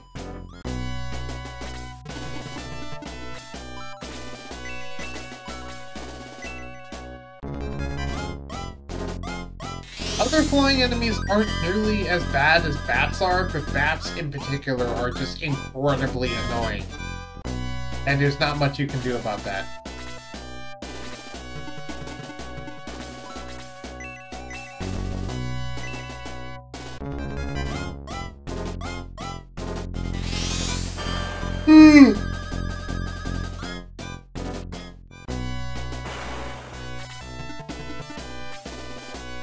And the early parts of the game is notorious for the amount of bats that they throw at you. And there's also one part later that's a bit notorious for the amount of bats that they throw at you. But it's... The problem is you get mostly front-loaded by bats in the early game. Because of how many are in the early game. And then they kind of disappear for a while. And then the stronger variants of bats show up. And then they kind of disappear for the rest of the game. So they're only a nuisance for a little bit. And none of the other flying enemies seem nearly as bad as they are. It's just them that are so bad at it. At least from my own experience. I mean, granted, the dodge rate of flying enemies is quite high.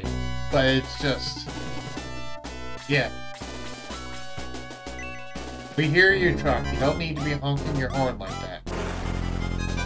Yay, Gun's got a kill finally. And then you leveled up.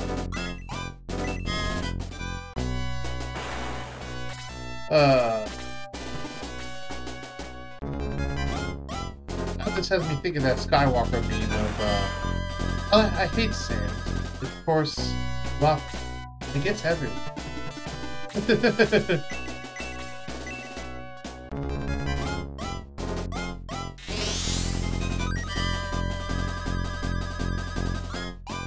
Yeah.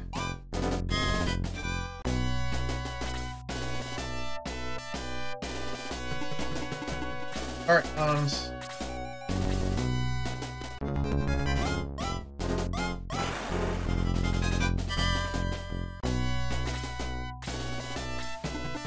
yeah, I mainly wanted to play this game just because I just got done with Dust and Elysian Tale, which is another big nostalgia fest for myself personally, and I'm like, hey, let's follow it up with another nostalgia game. Which is this one, and I'm mainly just playing this so that I can gush about it for a while and show off to my Twitch community and my YouTube community this video game that is very close to my heart. Oh, leveled up more, yay! By the way, there kind of is no maximum level in the game, however, there, limitation-wise, there is. For promoted units, it's level 99. Aww. Thank you. Oh, whoops. I clicked away from the game. Yep.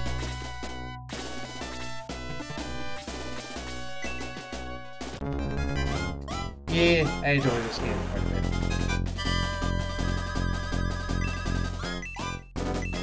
I mean, for like 8 years of my life, this game kind of was my childhood. This was what I spent most of my time doing on weekends when I was at my dad's house. It's just playing Shining Force on the living room floor with one of those giant, like, arcade controllers that you stick on the floor. And just using one of those and just playing it over and over on the TV. You know, trying to get through battles and all that sort of stuff. While my dad watched war movies in the background. And it was the way I was able to just kind of tune out the world and be happy. You know, it was one of the happiest things. It was one of the things that made me the most happy back then. And heck, I was at my dad's house. I could drink Coke. I could drink Coca-Cola, and it was awesome. You know? Because that's something that I wasn't allowed to drink when I was with my mom. I was not allowed to drink soda. But with my dad, I could. So I just drink some Coke and, you know, play Shining Force all day, and it was really awesome. Anyway. Fools! You have won here, but Lord Kane of Runefist is even now attacking Guardiana.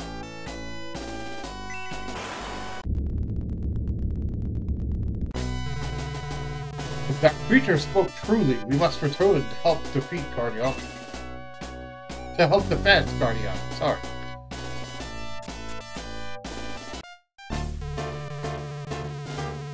The earthquake blocked the road. Head north, but be ready for a battle. No one enters Guardiana while we live. Protect soul! Death to Guardiana. Death to Guardiana.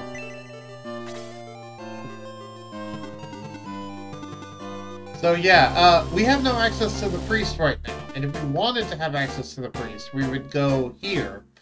Because he allows us to have access here. But this strip right here, it's so hard to get out of this section in any time period. It's like, oh hey, I want to move up.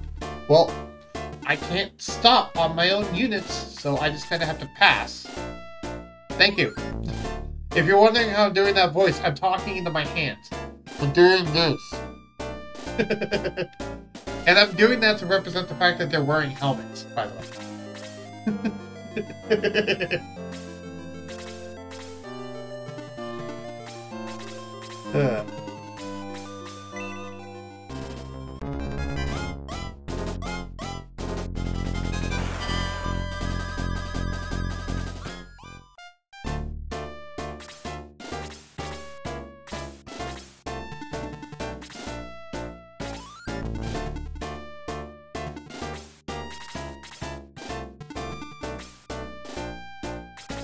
Yep.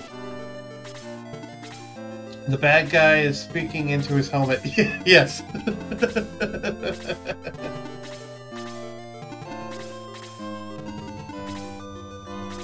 It is quite form-fitting. I like this helmet. Thank you very much. I'm having fun with it, definitely. I didn't plan to do that, by the way. That was just an impromptu thing I thought to do with the guy. I was like, oh, hey, talk into something. I'll talk into my own hand. And it just sounds good. So I'm like, why not? I might do that in my D&D campaign. Which, by the way, if you don't know, new person who is here, that, Thorfinn. Yep. I am going to be hosting a D&D campaign.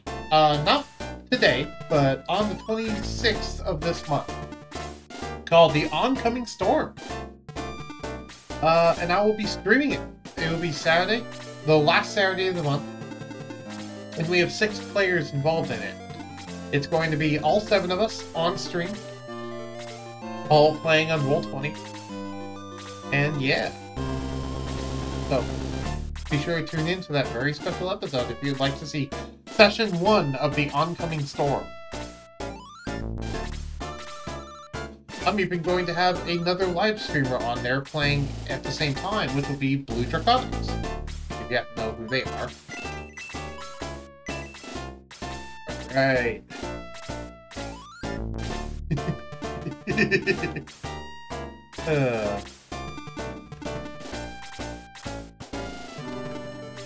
Yay, Hans can actually get a shot in.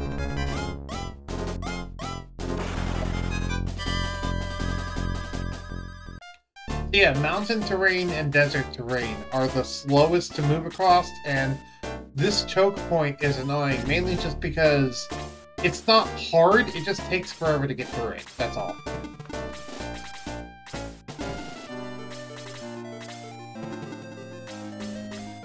Goblin. Smash! Punch you in the face.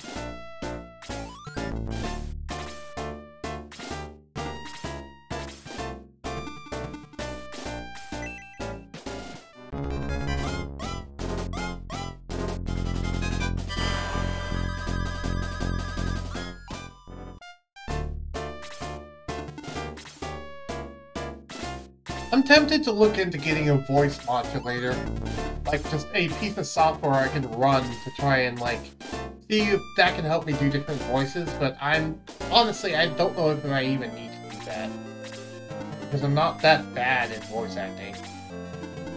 I'm not great at it, but I can do it reasonably well.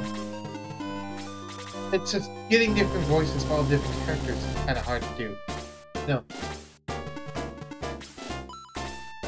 Kind of hard to do this sort of thing sometimes.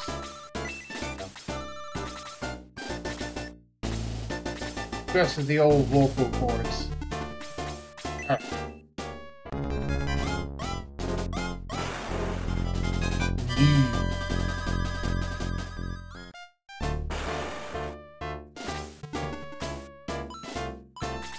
Because yeah, I don't have a very wide range and I'm not very practiced at voice acting.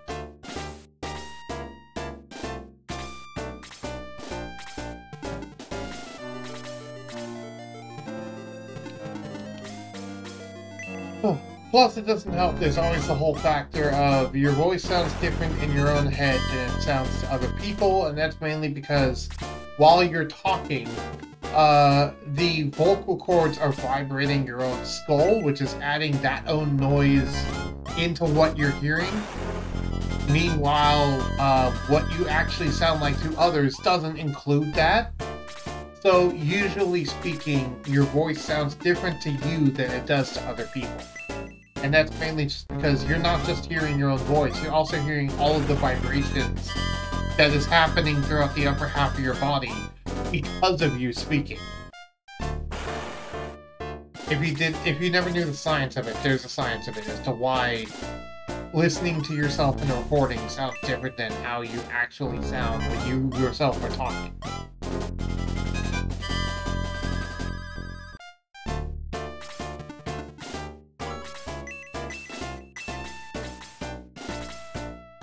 This battle, I'm going to go get some more water because I'm actually thirsty. I need some more water. I need to hydrate. And I don't have channel points right now, so I can't have people periodically remind me to hydrate.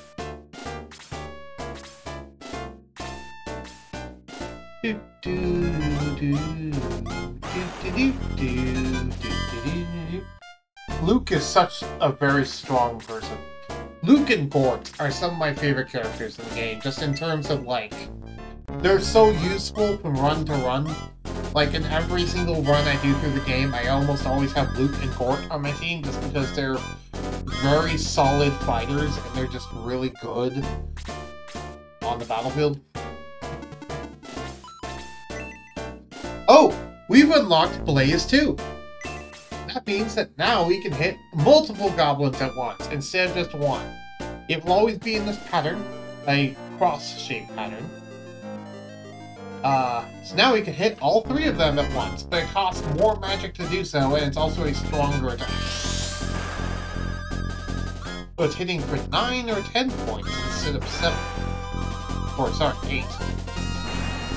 I think it's hitting for like 8.5. Nope, it does not hit your ally.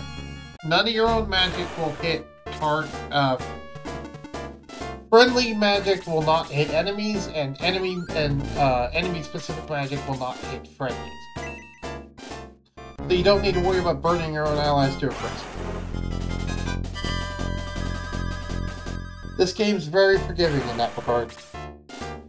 So it's the equivalent of in D&D just launching a fireball point blank at someone, and none of your allies get affected, but all of the enemies around you get affected. It's not very realistic, but it's very nice of the game to do that, because that way I don't have to worry about burning Max, for example, as I would have done there.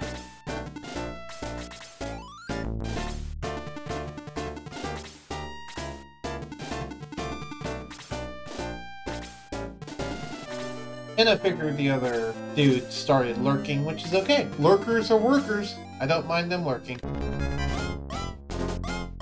Lurking is perfectly fine by me. Oh, I almost skipped Ken's turn. That would not be good. Yeah, some weapons in the game have a range of 2, some weapons in the game have a range of 1. For the most part, most melee weapons in the game have a range of 1, however, some of them have a range of 2. Usually the lance, it's pretty much exclusively some of the lances have a range of 2, as well as, the bow can only hit at a range of 2. Technically, this is a range of 1 to 2.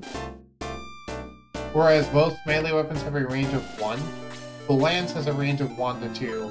However, the archer has a range of 2, meaning he cannot hit directly in front of him, but he can hit 2 spaces away. That's how the range is work. Since there's only 1 target, I'm just going to use Blaze 1. Because Blaze 1 costs less magic. Yeah, if you use a D&D term, you can basically upcast magic once you learn how to. If you'd like to join me in the live stream, not just in terms of on Twitch, but actually in the stream chat, I am on my Discord server currently, and I am in stream chat. So if you are someone that I have permitted to speak on stream, you can hop on there and we can chat. You know, while we're streaming, and everyone will be able to hear you. I just have a role on my server specifically to make sure that I don't just get random people hopping into the stream, yelling whatever they want and leave. You know, it has to be someone I at least know won't just randomly troll me that way. But most other streamers I know and stuff, most other people I know that are reasonable, are on that list, including you, Sid.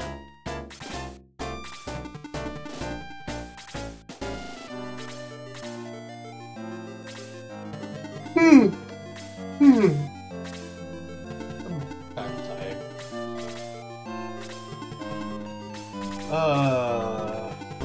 So far this fight's not well.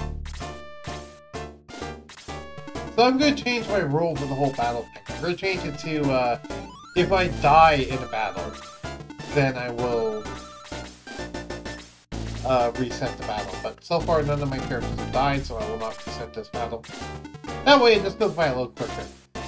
But if one of my characters dies, then obviously I need to restart it because I want to beat every battle without a death. But I don't really care about like characters dying. I just am doing that as an excuse to train up my characters more. It's not like I'm doing a speed run or something, which speedruns of Shining Force are pretty horrible because of how much RNG is in this game. Luck is a very big factor in this game. And there's not much you can do about it. There's luck everywhere. Pretty much every single attack in the game has like a 5% chance to crit, or a 10% chance to double. That's like it, you know. And there's nothing you can do about that. Magic cannot double, but magic can crit. Also, see, Han can attack 2 spaces away, but not 1 space away. Yeah, I guess if you have lots of crits, or you move first, or you can cut down on your time a decent amount. Definitely. Remember I mentioned the whole agility thing. It's entirely random who goes first, but it's somewhat informed by agility. But it's not like D&D where it's a strict turn order, or Fire Emblem where you move your entire force at once. It's more or less, it just arbitrarily chooses to give someone a turn or not. You know, so... You know what? I'm gonna actually have you hang back and use an herb. Herbs heal for 10 HP. And they cost 10 gold. So they're relatively cheap, but also relatively useful. But yeah, this game is pretty... horrible in terms of speedrunning just because you have to have lots of RNG to go your way just to get a good run. So most of the time when people do this, they just do tasks and they don't do an actual like legit speedrun in terms of someone live doing it. Mainly just because that way it's at least enjoyable.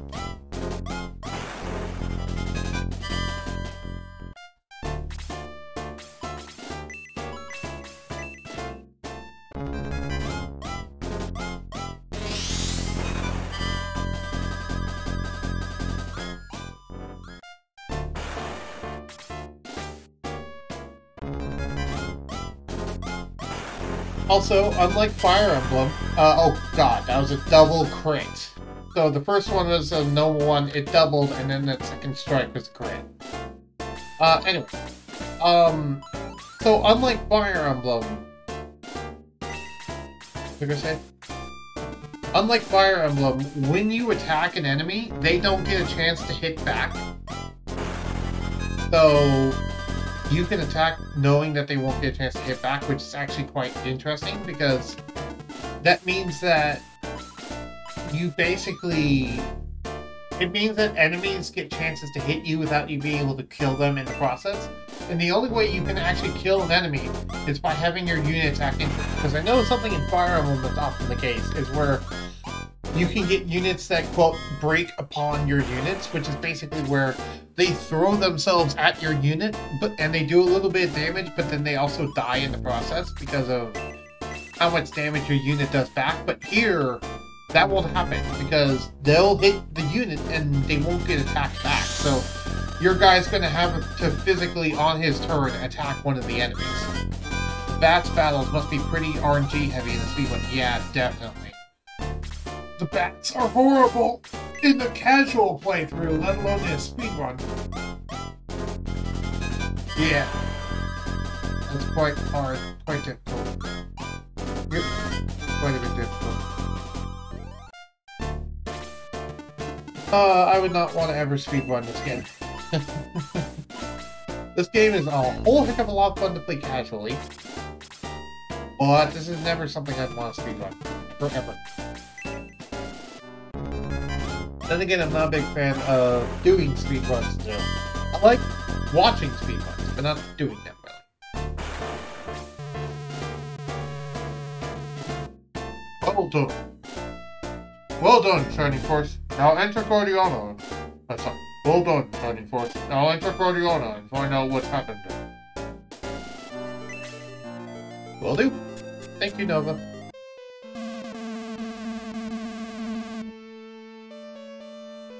I like watching the crazy stuff viewers come up with, yeah. Also, Somber Tone. You made it back! You're a little late, but we were almost overrun by Runefist.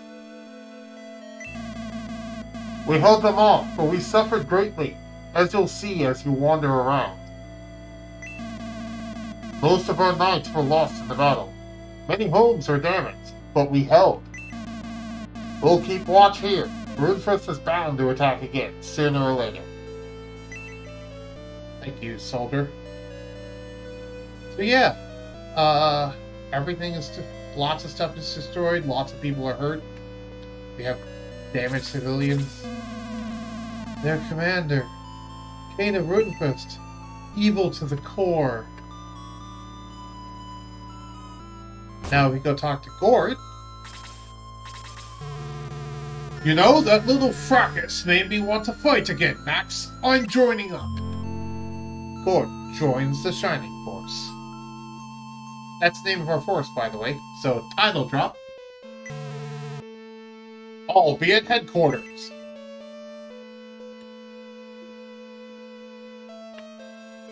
By the way, these are shops. Shops will always look like this. The person on the right is the one that sold us herbs. However, we talk to the person on the left now. Welcome, Max. Those vile Runefists have made me mad. I have weapons guaranteed to knock those monsters' heads off. Take a look. And we can buy... excuse me, we can buy weapons. However, the only things I'm interested in here is buying a hand axe right now.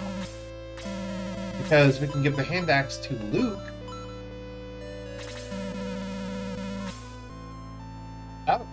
Right, Luke has medical herbs. I forgot about that. I'll give it to Gordon.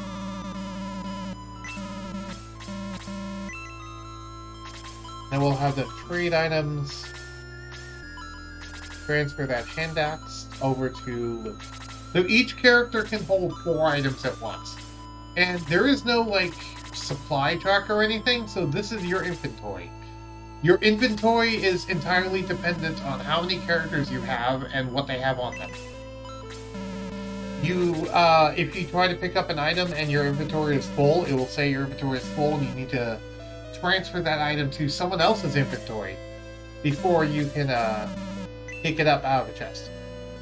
Anyway, I am going to go get some water and go to the bathroom because I'm thirsty. Yeah, they fixed that issue in Shining Force 2. And if you do, if you open up the Shining Force 1 editor that a lot of the fan community made, there's a flag you can tick to fix that.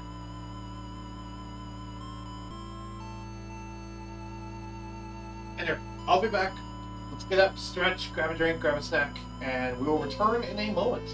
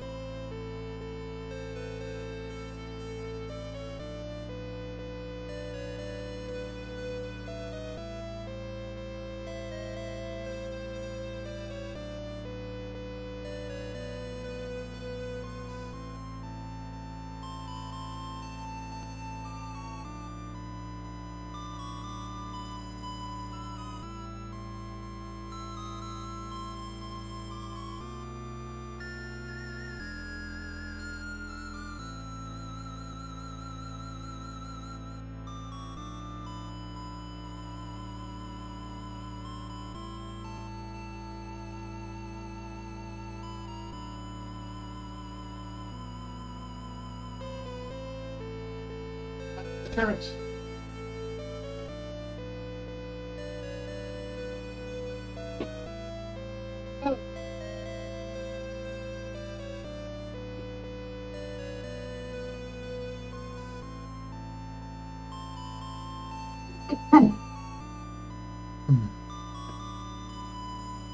I returned with a pepper jack cheese stick and a big old glass of fruit punch flavored water, using that Mio stuff. So let's continue exploring this tragedy caused by Runefrost or Runefrost, depending on which way you want to pronounce it. Is the priest okay? Yeah, the priest's okay. Okay, soldier. We won, but what about the next attack? There. These are specifically wounded soldiers, by the way. If you're wondering what that sprite was supposed to represent, because I know as a kid I couldn't figure out what this sprite's supposed to represent. It's an armored dude sitting down on the ground with a sack behind his back. And he has blue hair.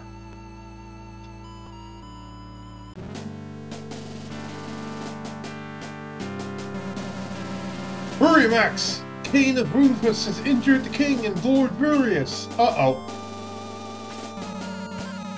Go away, Cain! Go away, Cain! Don't understand what you're talking about. Anyway, the treasure of Guardiana is in my hands now.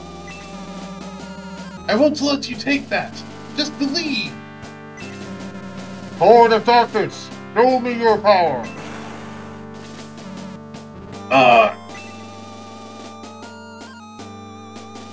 Varios has died. No, Father, I can't believe it. Oh, Guardiana is unworthy of my attention. Farewell, fools. That's one bad news. Max, look to the king.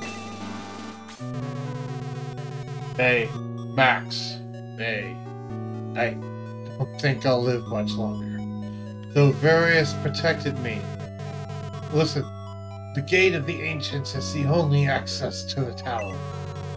And the gate can be opened only by the key. You must find it before it falls into the hands of evil. You should never let them open the gates. Find out why Runefrost is interested in the gate. Please. May, daughter of the great Boros, help us. It's your father, and be strong. Your Majesty. Your Majesty. Please, tell my daughter, Henry, in Manarina, to stay strong for her people. The king has died. I'm aware, but I have them on purposefully, because this is how it looked on an old TV. This is how the game looked originally when I played it back on my tiny little tube TV, so I have them on purpose. Plus, it makes the graphics not look as bad. Though, now I'm looking at stream, it does look a little strange, but nah, I'll keep them on. If they bother you, let me know, but I like having them on personally. Now is not the time for tears and grief. Alterone should be our next goal. Max, let's go find that key. I don't want any more of these tragedies. May joins the Shining Force.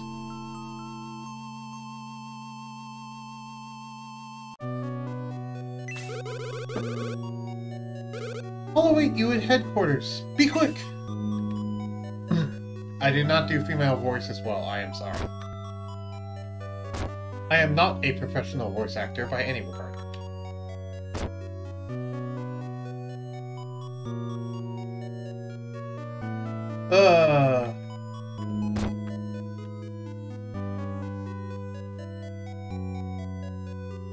Yes, that's all that we need here. You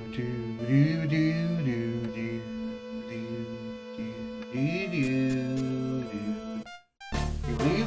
Oh, hey, more stuff. Thanks. The enemies await you on the road to Ultron. Take all precautions.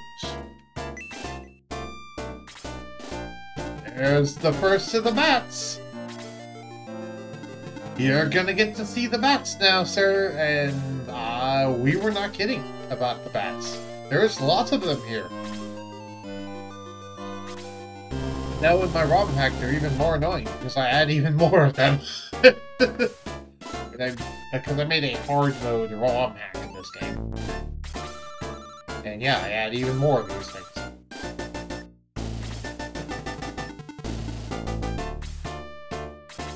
Alright, Ken, do your thing.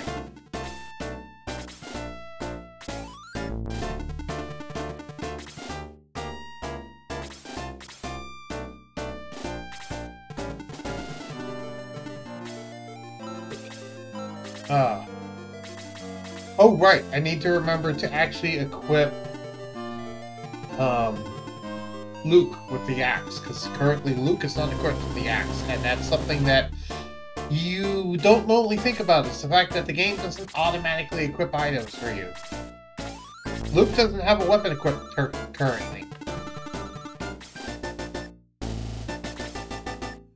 So I need to remember before I hit an enemy with Luke that I actually need to equip that axe. And that's max.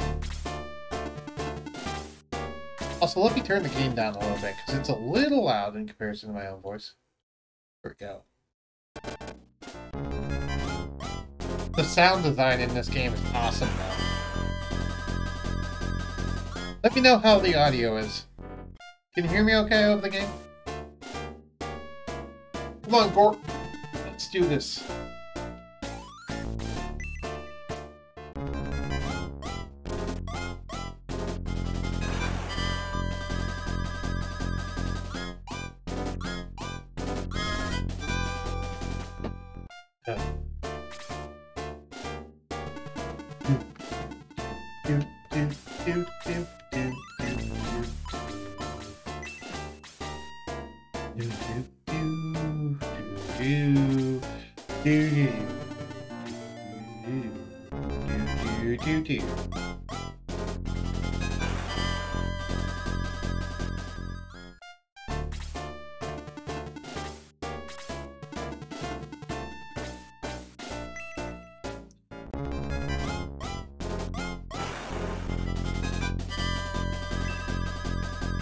Defense, nice. Leveled up to level 5. Cool. Oh god, here we go. The bats have begun. They have targeted Max as their first victim. Only did 1 damage. And didn't put him to sleep, thankfully. Hans?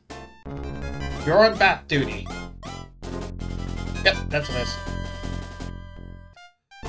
It has begun. The misses have begun. Max, can you hit? Nope. It's kind of funny with how silly it is. It's annoying, but it's funny. In my opinion.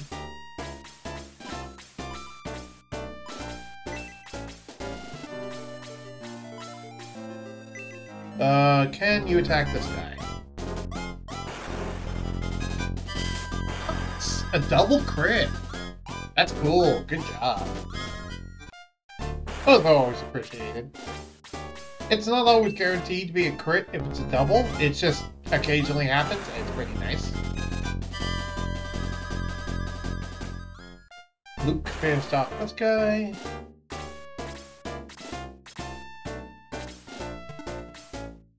But yeah, like Dead Cells, this game is very precise about its numbers in a lot of cases, in terms of just... it always does, like, the same damage each time if you compare the numbers directly. Also, by the way, before you ask, no, these are not people riding horses. These are actually centaurs. May and Ken are both centaurs. They're not people riding horses. I've actually, it took me an embarrassingly long amount of time to realize that they're centaurs and not actually just people riding horses. And by embarrassingly long, I say I didn't realize that until I was like 12.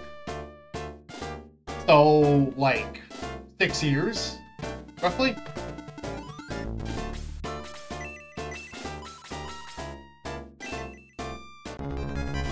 But yes, they're actually centaurs.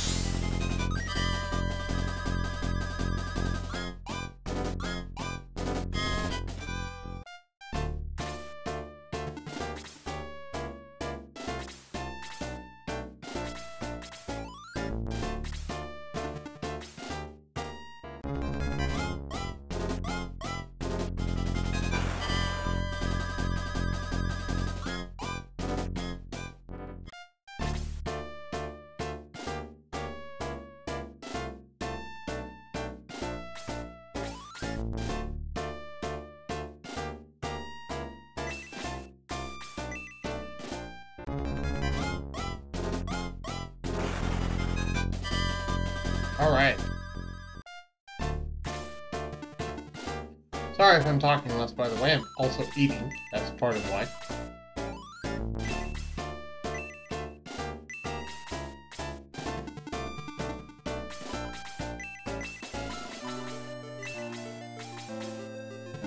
I can't get up there to heal Ken, sadly, so I'll just have you heal, X real quick.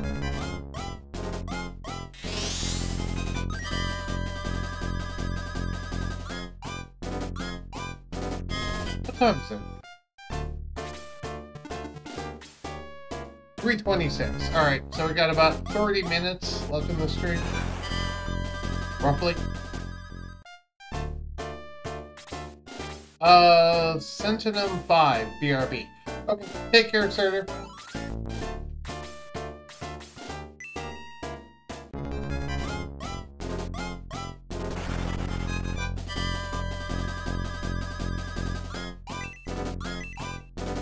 Nice, we increased to level 5.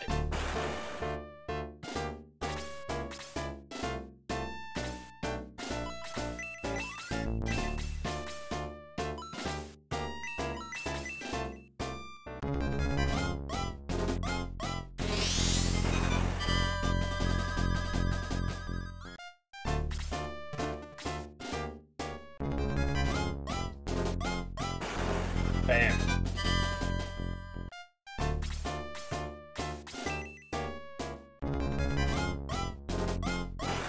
Alright. After this, well, after a half hour, I should say, we're going to go find someone to raid. That'll be fun. Get up there and heal Ken. Since you can. Oh, May is also really hurt, actually. I forgot that May was really hurt. Heal May first. May has less total HP. I remember Ken was always the one that got lots of HP, and May was always the one that got lots of defense.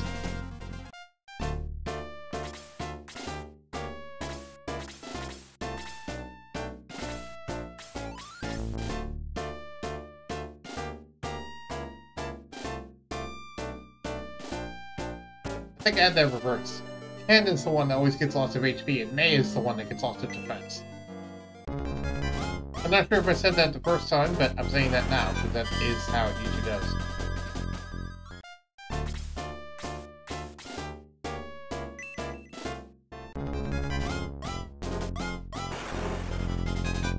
By the way, they both wield lances, and technically I could have bought a spear in the last town for May, but I didn't think of it. And also, switching between spear and not spear is kind of annoying. And we're still attacking Bat. Oh, we finally hit it! Yay! For 5 damage. Dwarf! Attack the dwarf! The big dwarf.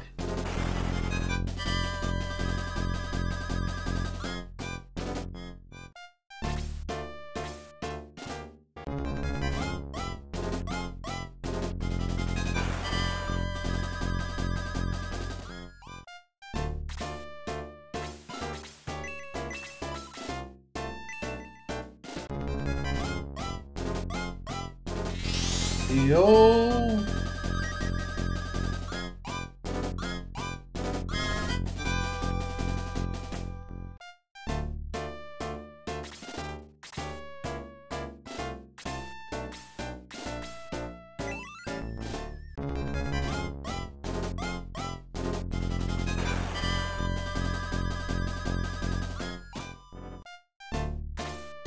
Another hit, yay!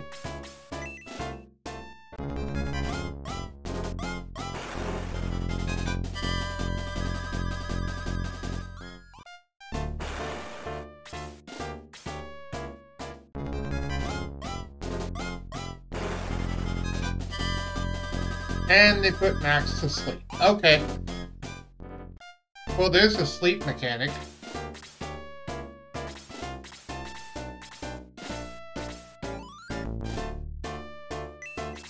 Max is asleep.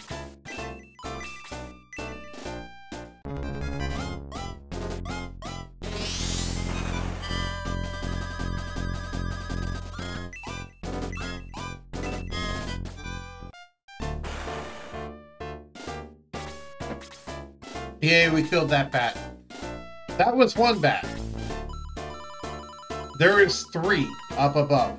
It's all 5 knights. So we're still gonna have to deal with the 3 bats and the 5 Nights at Freddy's. Back. Oh, reverse talking again. No. Twice a day. Indeed. Welcome back. 4 minutes to kill one of the bats. Yay. Nah.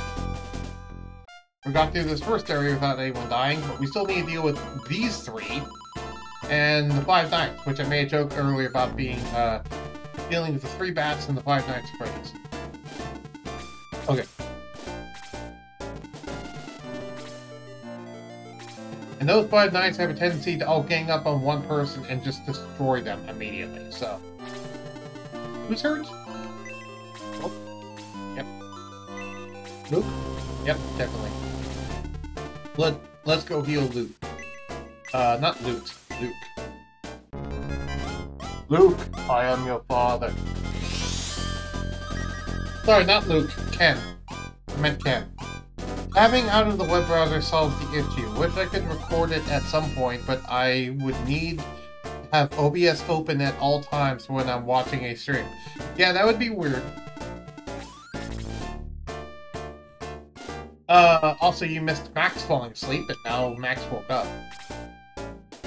Fun fact, unlike what would usually be the case, Max, falling asleep in this game, you don't wake up when you take damage.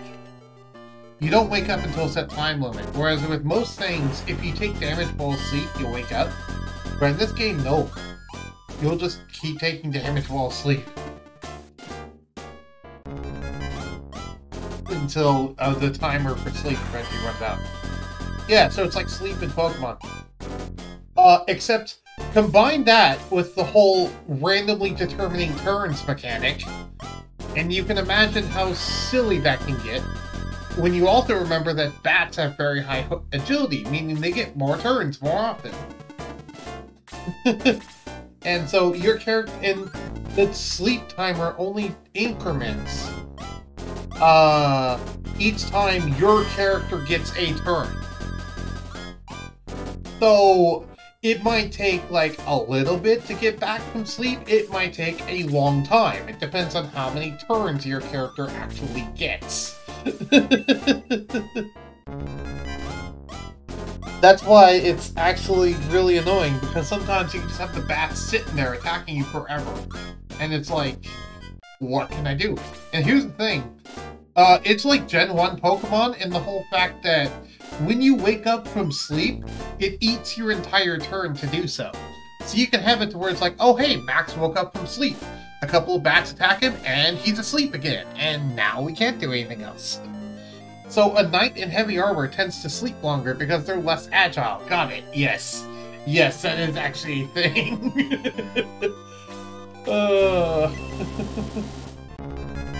That is so silly, but it works that way. And as I said, it works like Gen 1 sleep in the whole fact that one, it's random how many turns it lasts, but also two, when you do wake up, it eats your entire turn.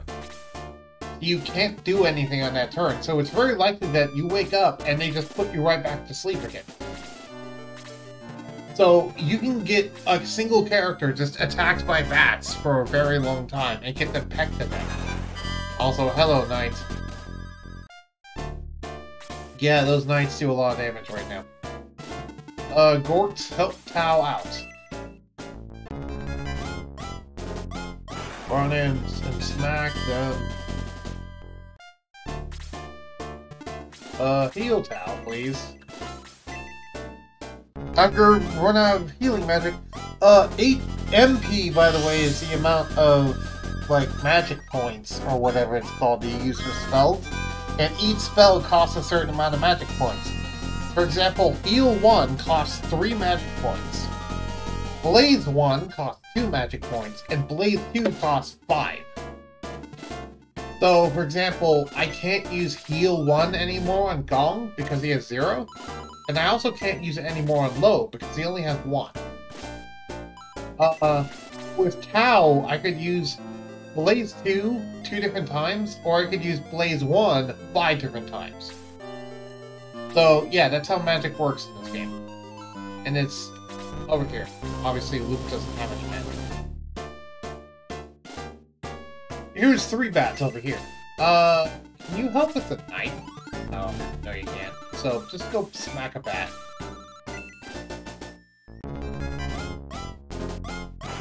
Hey, you actually hit it.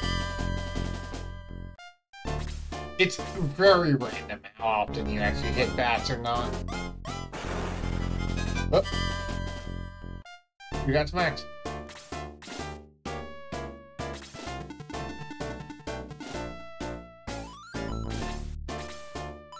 Use a medicinal herb on Gort, please. Oh, it's 4 hit points. Yay. Do do do do do do do do do do do do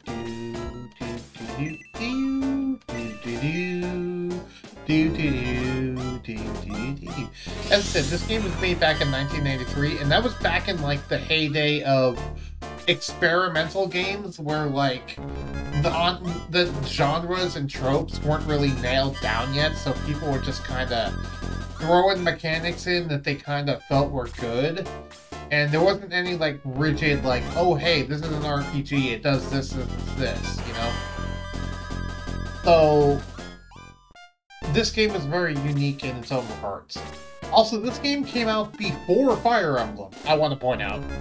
So, in a lot of ways, if you wanted to, you could say the mechanics of Fire Emblem were similar to the mechanics of this game, just tweaked a bit. Because this game precursored Fire Emblem. So, it's important not to think that this game took features from Fire Emblem, because actually it would be the other way around, that Fire Emblem took features from this game. But it's not just this game, there's lots of games in a similar sort of genre and vein as Shining Force. So, it's not even like it would be specifically that. Oh, don't have any items on you. Okay.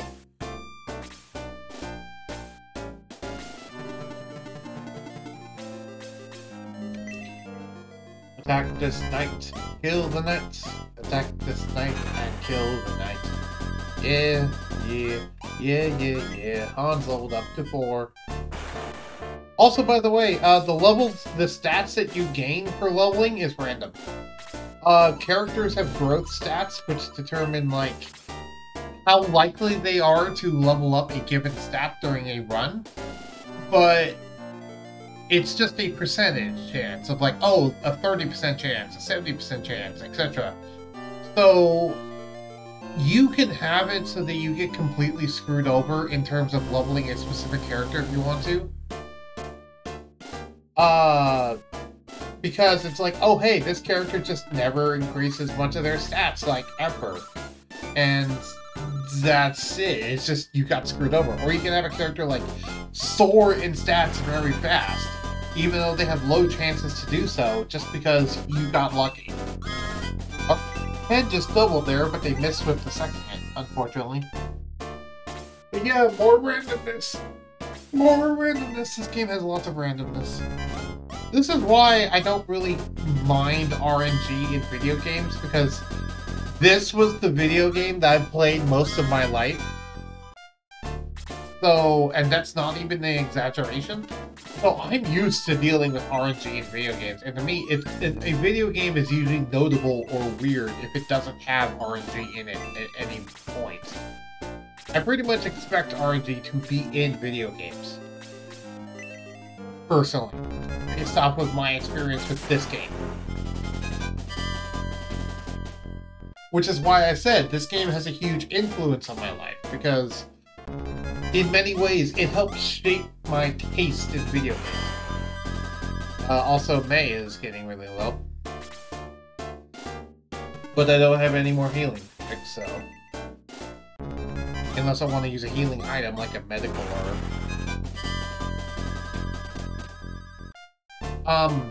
Of course, this was not the only game in my childhood. There was plenty of games I played in my childhood.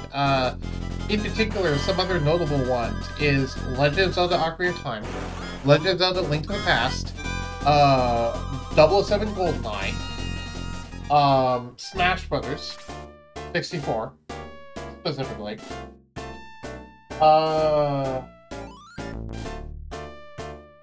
Sonic the Hedgehog to a lesser extent, but I never really liked that game all that much. And Pokemon. Pokemon for the Game Boy, the original Game Boy. That was a game that had a lot of influence over me as well. I was never super big into the Pokemon game. I more preferred the anime, and even then I was never super big into Pokemon. Yu-Gi-Oh! Was more my jam. In terms of, like, animes I liked watching as a kid, Yu-Gi-Oh! And Dragon Ball Z were my favorite animes as a kid. But in terms of actually playing a game, I was more into Yu-Gi-Oh! Than I was into Pokemon.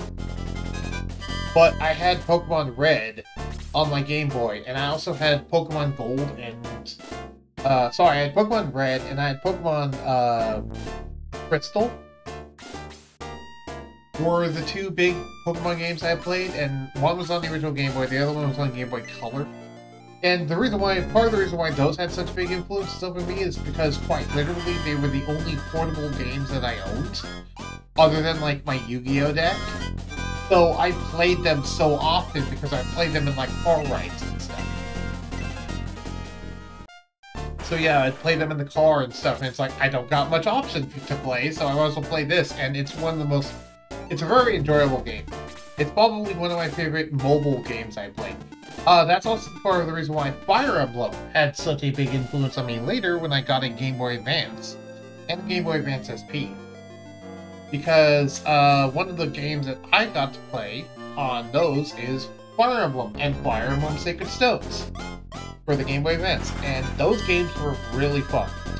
They were some of my favorite mobile games, like, ever, in terms of, like, on a mobile platform, not as in, like, on a phone, but, like, on a Game Boy. And yeah, if I was out on the go, I would load up those, and I just very much enjoyed them.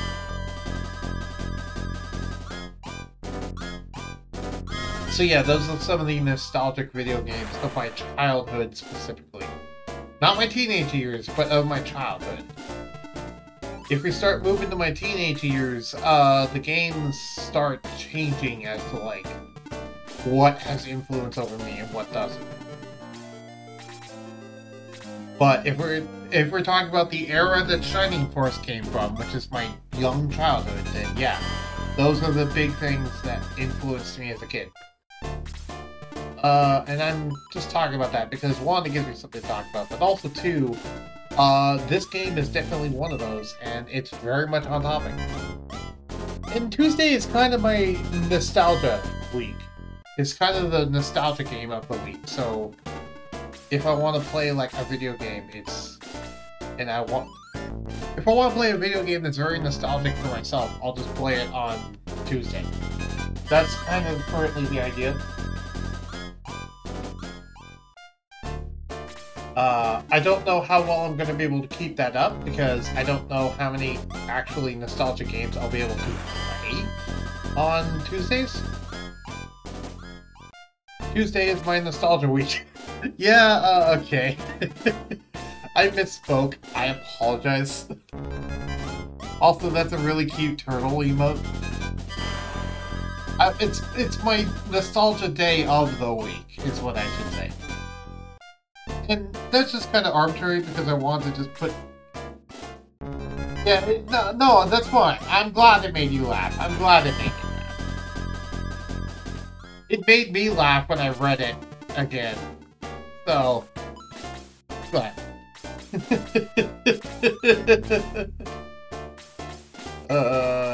Go attack these horsemen, please. No one has died yet so far, but as soon as someone dies, we're gonna have to redo this fight, and this fight took a long time. As you can see, fights get harder as you get farther in. And in particular, part of their difficulty is they just end up taking longer to do. The bat keeps dodging, the bat keeps dodging.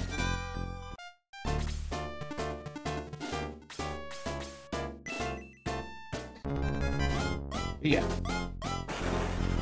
Oh. Hey! Actually killed the knight. Yay. What was I talking about? Oh, right. Nostalgia week, which isn't actually a week, it's just a day of the week.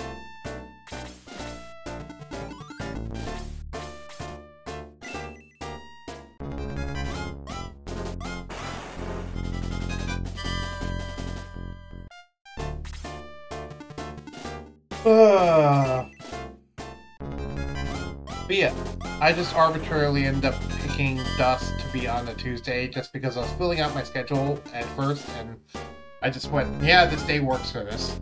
And so now I'm just going to have Tuesday be the day that I play nostalgia things from my past. I don't know how much of those I'm going to be able to do, but I will try.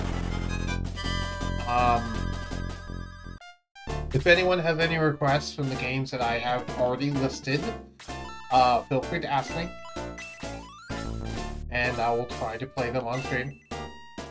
I'm not even going to speculate what I'm going to play after Shining Force, because I want to do a full playthrough of Shining Force first, and then we'll talk about that, but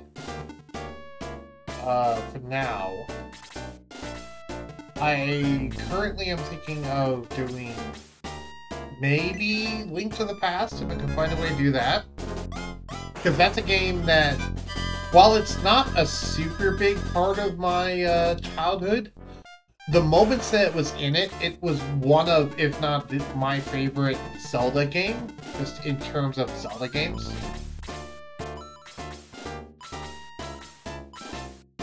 So yeah.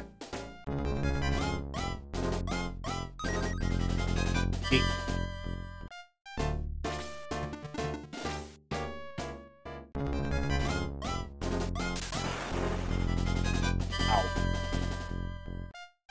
That hurts quite a bit. I love the music in this game. I obviously have all the songs memorized by heart because video game music is just my jam. I love video game music.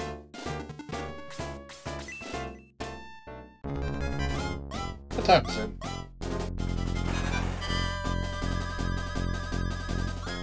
.348. Okay.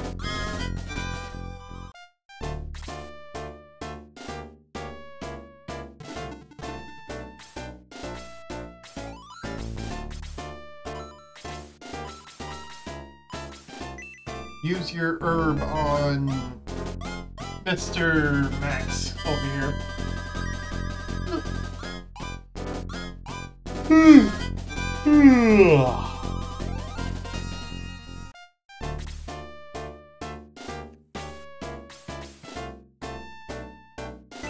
We got about 10 minutes left in the stream.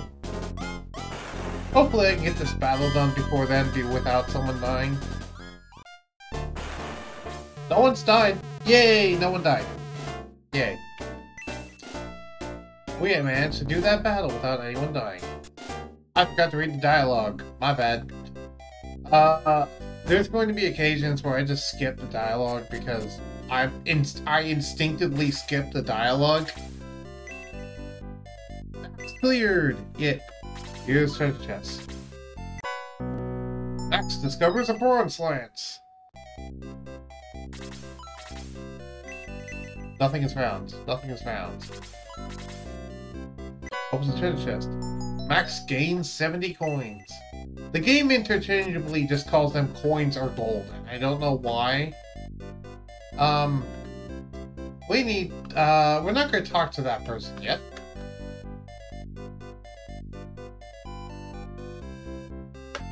Instead, we're going to go over here. We're not going to talk to that person yet, either. Here's the treasure chest. Battle against a mimic starts. This game does not have mimics. But that would be interesting. That is one of the things in D&D that I love doing most. It's like, oh hey, the party found a treasure chest. Cool, they successfully picked the lock. Roll initiative. Wait, what? I just love that oh shit expression that all the players have when it's like, oh hey, you picked the lock successfully. You can open the chest. Roll initiative. That's still some of those powerful words in D&D. That's some of the most powerful words in gaming. Roll initiative. In my opinion.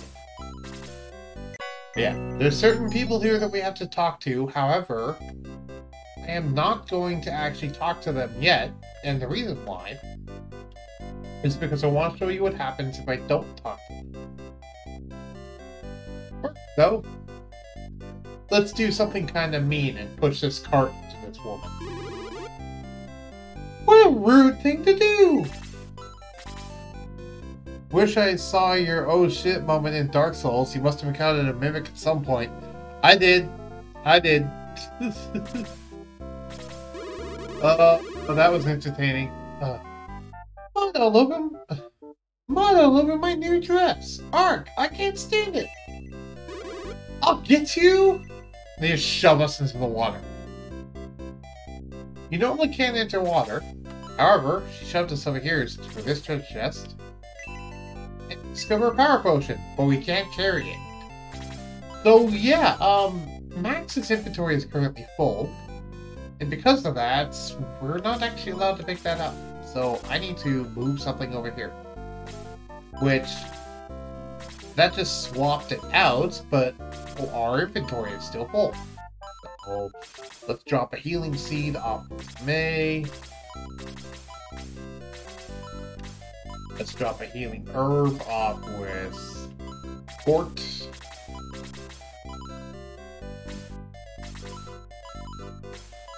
Let's drop a medical herb off with Gong. Alright, we found the power potion. This is an item that you can use, and when you use it, it will permanently increase the offense stat of character. There is no way to actually buy those, so there's no way to get an infinite supply of them. However, there's no way to get an infinite supply of them, so there's a limited number of them in the game. However, I am not going to use it right now, and the reason why is when you promote a class, the game checks the stats of the class and to make sure you don't have any stats that are too high in comparison to the class you're about to go into when you promote, and will automatically lower them down to the proper levels you should be at when promoting.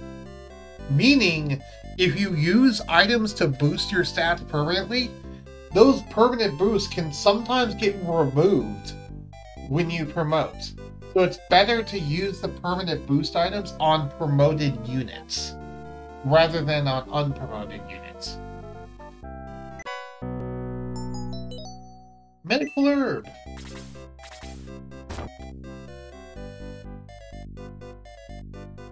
And by the way, you promote units when they reach level 10. However, unpromoted units can go up to level 20 without being promoted. And that's the level cap for unpromoted. So usually it's a good idea to just have them go all the way to level 20. Here's something else in here. Another medical herb.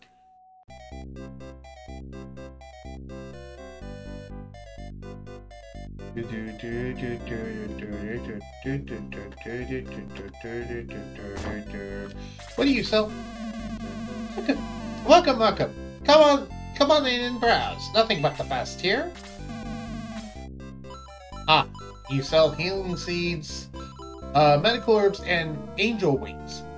What angel wings do is they cast egress when you use them. I was originally not afraid of mimics, then Dark Souls happened, and now you're afraid of mimics. Egress, by the way, when you, it's if you cast the spell outside of town, if you're in town, it doesn't do anything. However, you heard like a whooshing noise, and you see that the actual little picture is a dude being flung high up above mountaintops. Basically, how egress works is if you're in the middle of a battle and you use egress, it will automatically remove you from the battle and stick you back at the last priest that you last visited, allowing you to effectively, 1, restart the battle, but also 2, heal your troops. Now, you might be saying, well, wait, if Max dies, you go back to the last priest already, right? Well, yes, but you lose half your gold in the process. Yeah, it's homeward.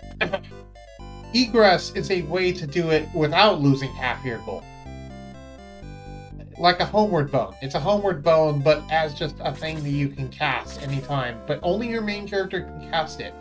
The angel wing is a way to allow any other character to cast it besides just your main character, because with how I said turns work, you can imagine how annoying it would be if you want to egress out and your main character is not getting it, and you're waiting for Max to finally get a turn. You can, like, give angel wings to other characters, so it's like, oh hey, if any of these characters get a turn, then I can just egress out. Also, by the way, angel wings do not get used up. So when you use an angel wing, it doesn't get used up. Angel wings are homeward bones, and egress is the homeward spell. Yes. That is exactly what it is. Except angel wings are homeward bones that don't get used up. It's all they are.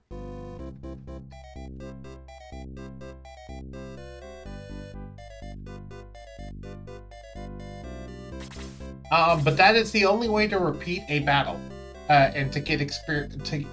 Because you get to keep all the experience and items that you got from the battle. So if you have, for example, let's say an enemy drops like a fire axe or something, which will come up later. You normally can only get the fire axe once, because obviously there's only one of those enemies holding a fire axe. But if you kill the enemy with a fire axe, hit it, and then egress out, you can start the battle again. And that enemy with the fire axe will be there, but you'll still have kept the previous fire axe. So you can effectively get unlimited fire axes that way, which is really nice. But once you do that battle, you can't ever do it again. Once you actually complete a battle, you can't ever repeat it. So once you've already gotten like the amount of fire axes you want, you can't get any more because you can't buy fire axes. So anyway. We want to go into the castle because we want to warn this one person. However, guards are blocking the way. And if we ask, you heard him? Beat it! What did he say? What? Guardiana was attacked? By Runefist? Rubbish! Get out of here! So the guards don't believe us. Okay. However, that is because there is a certain person in town we have to talk to.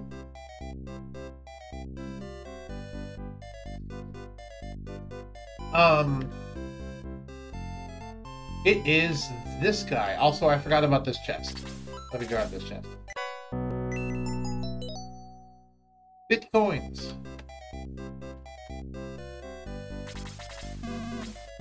You must be Max, right? I knew it. I lived in Guardiana until a few months ago. I just heard a rumor. A friend of mine told me that Guardiana was totally wiped out. Is that true? Yes. I hoped it wasn't true. The friend who told me about it went to inform the castle. But yes, now we need to go back to the castle and they'll let us in. I assume. You might need to talk to someone else, but we definitely need to talk to that guy. By the way, if you want to read what this sign does, you can search it, and it says, "Private property. Trespassers will be glared at." So yes, if you trespass, they will glare at you.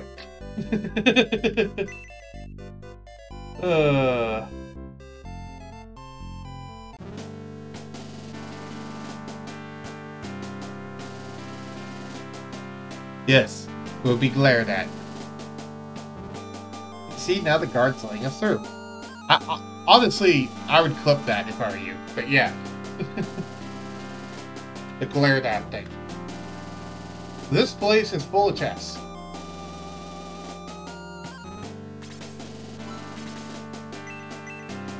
Rounds.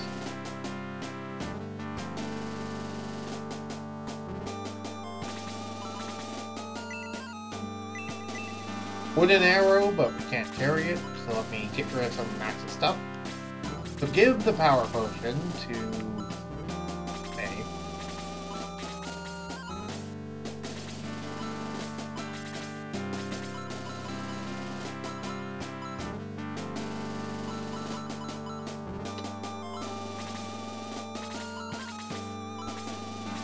So obviously, the more party members that you have, the more room you have to just carry items around. Max discovers a wooden arrow.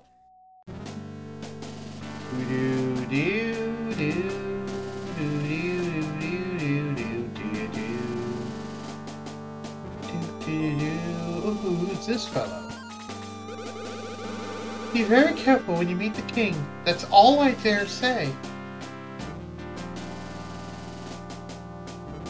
Her name is Chris, and we will recruit her later. Not right now, though. Search. Max gains 100 coins. Max discovers a bread of life. Max discovers a middle sword.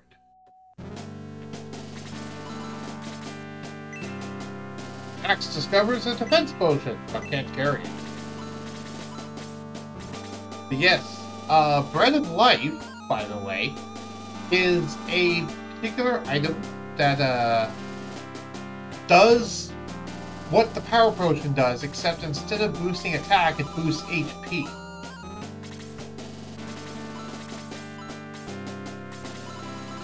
I'll do that. I'll give the middle sword to Luke.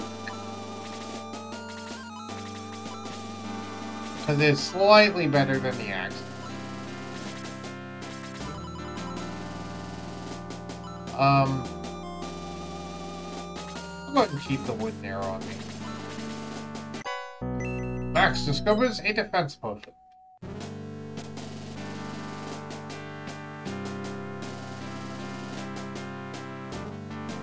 Can't go in here. No one enters. No one enters. We have important. Okay. Heard all about you. Talk to a king. What? Rudewoods attacked Guardiana? Hard to believe. Follow me, Max. I have a tactician we should consult with on this matter. This smells like a trap.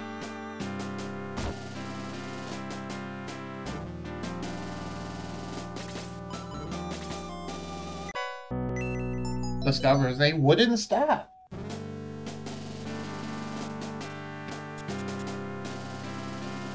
Uh-oh. Knights of Rudefist. This can't be good. I'm sorry about this, but I must protect Alterone. What? Kane, what are you doing here? Surprise, Max? Alterone has already surrendered. Put him in a prison cell. I'll decide how to best dispose of him in a day or two. Kane, you promised that Alterone would not be involved in any of this. That fool! I'll throw you in the cell with him. Take him away.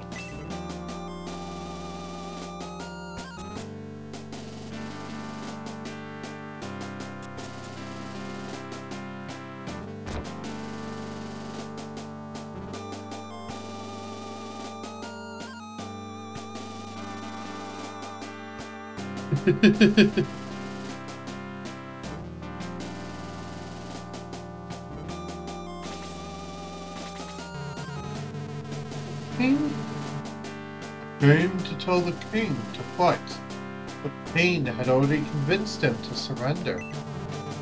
Even though I am in prison, I can still perform my duties. How can I help you, a warrior of light?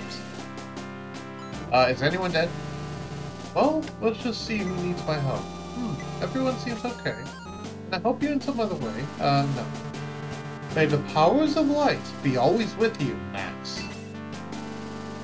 So, we're stuck in a jail cell. Or do these say anything?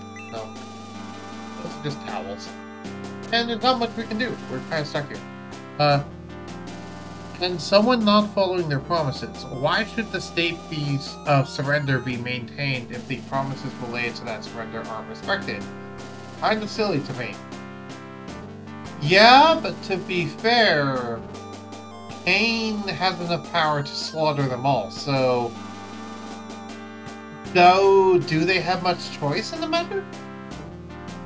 That's the question, because Pain currently holds in his possession the Sword of Darkness, which is, for lack of better context, a dark lightsaber, for all intents and purposes. It's basically a dark lightsaber.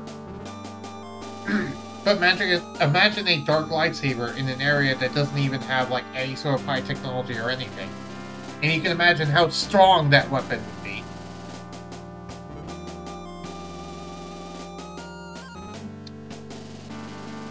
But yeah, the Sword of Darkness and... Oh, Llewellyn's home.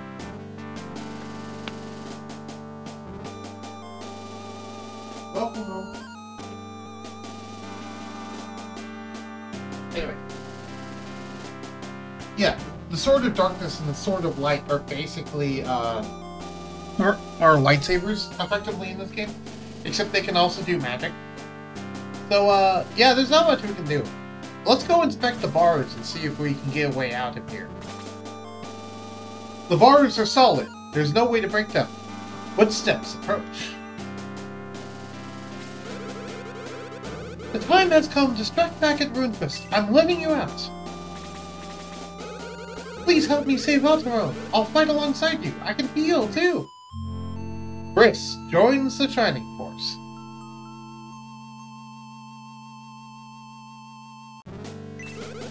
We can't go this way. They'll spot us for sure. There's a secret passage. Use it to escape. I'll be at headquarters. Please be patient a little longer. I'll get you out of here soon. Yes.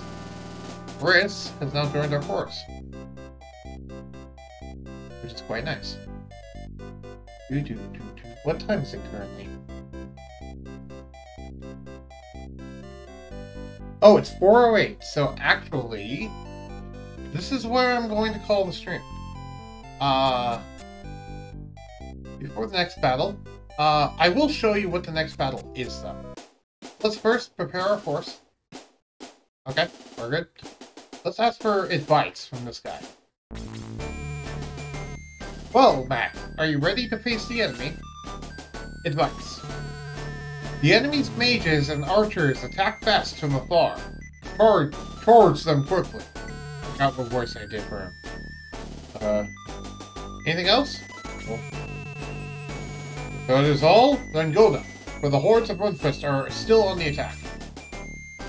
Yes.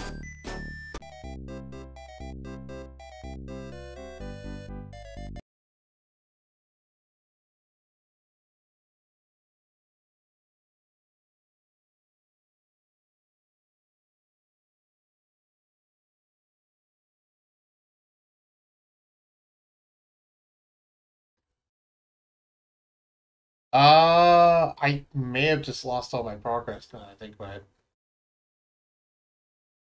Because I couldn't save there. I may have to come up with a different solution for this. Because... yeah. Oh well, I'll have to come up with a different solution for next Tuesday. I will get us back to that area. before the next stream. So we will be right back to that exact spot next time. I might use something different than this. I might use normal emulation. That'll be my idea. Real quick, I want to test out, see how well this thing actually runs on stream. If I opened up my normal emulator, which you obviously can't see me going through my files, but do I have it on the computer naturally, or is that only in my,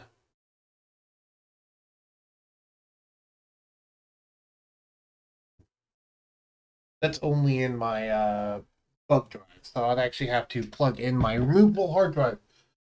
Let me check that real quick.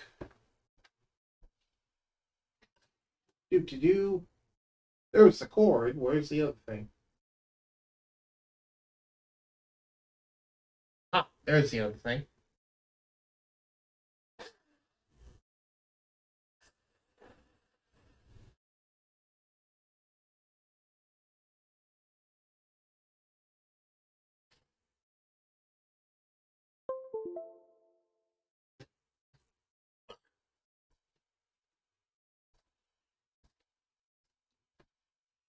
All right, plugged in my removable hard drive.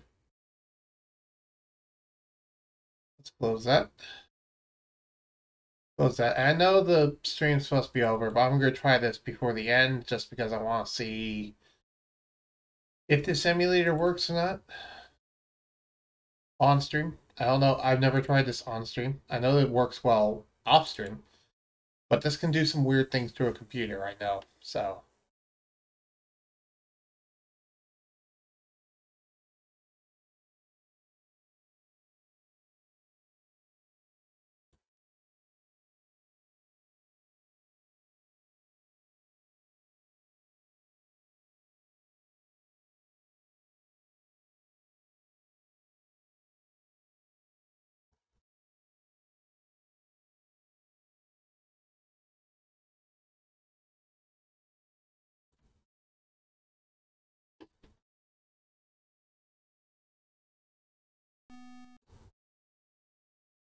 let me get game capture.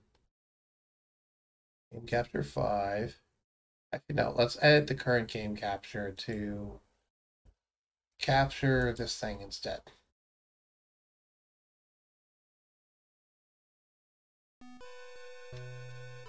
Are you seeing it okay? No, no, you're not. Let me try capturing it a different way.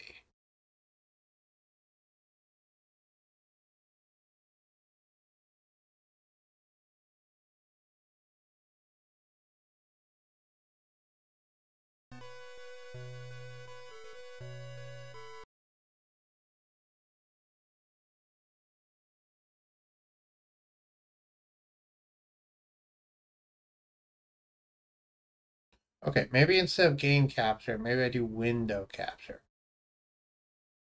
That might be better.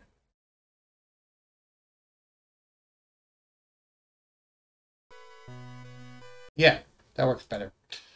Now you just do this.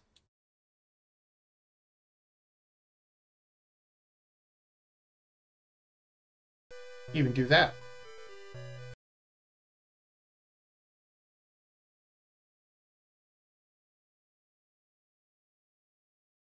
Okay.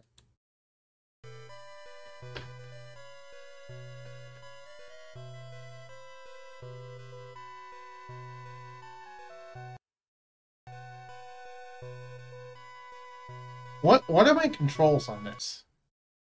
That's actually a good question. Redefine my keys. Up.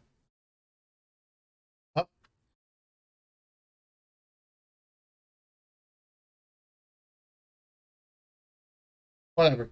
I'll figure this out before this stream and next.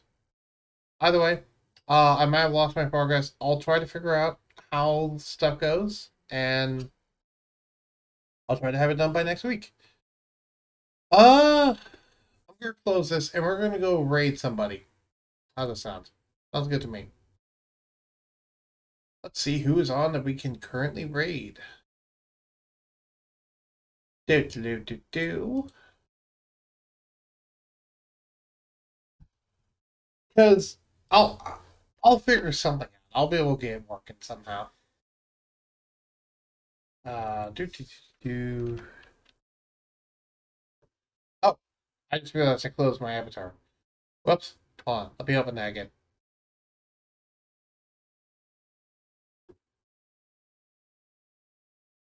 There I am again. Okay, who else is on? Ooh, there's lots of people on. You're all raid. I will raid Blue Draconics because I feel like it, and they are currently on. And they've also been a collab streamer with me before, so I'll go ahead and do that. Anyway, stream manager, raid channel, get live channel, channel see follow. Do Draconics.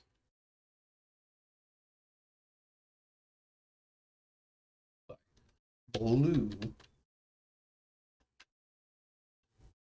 There we go. Start raid.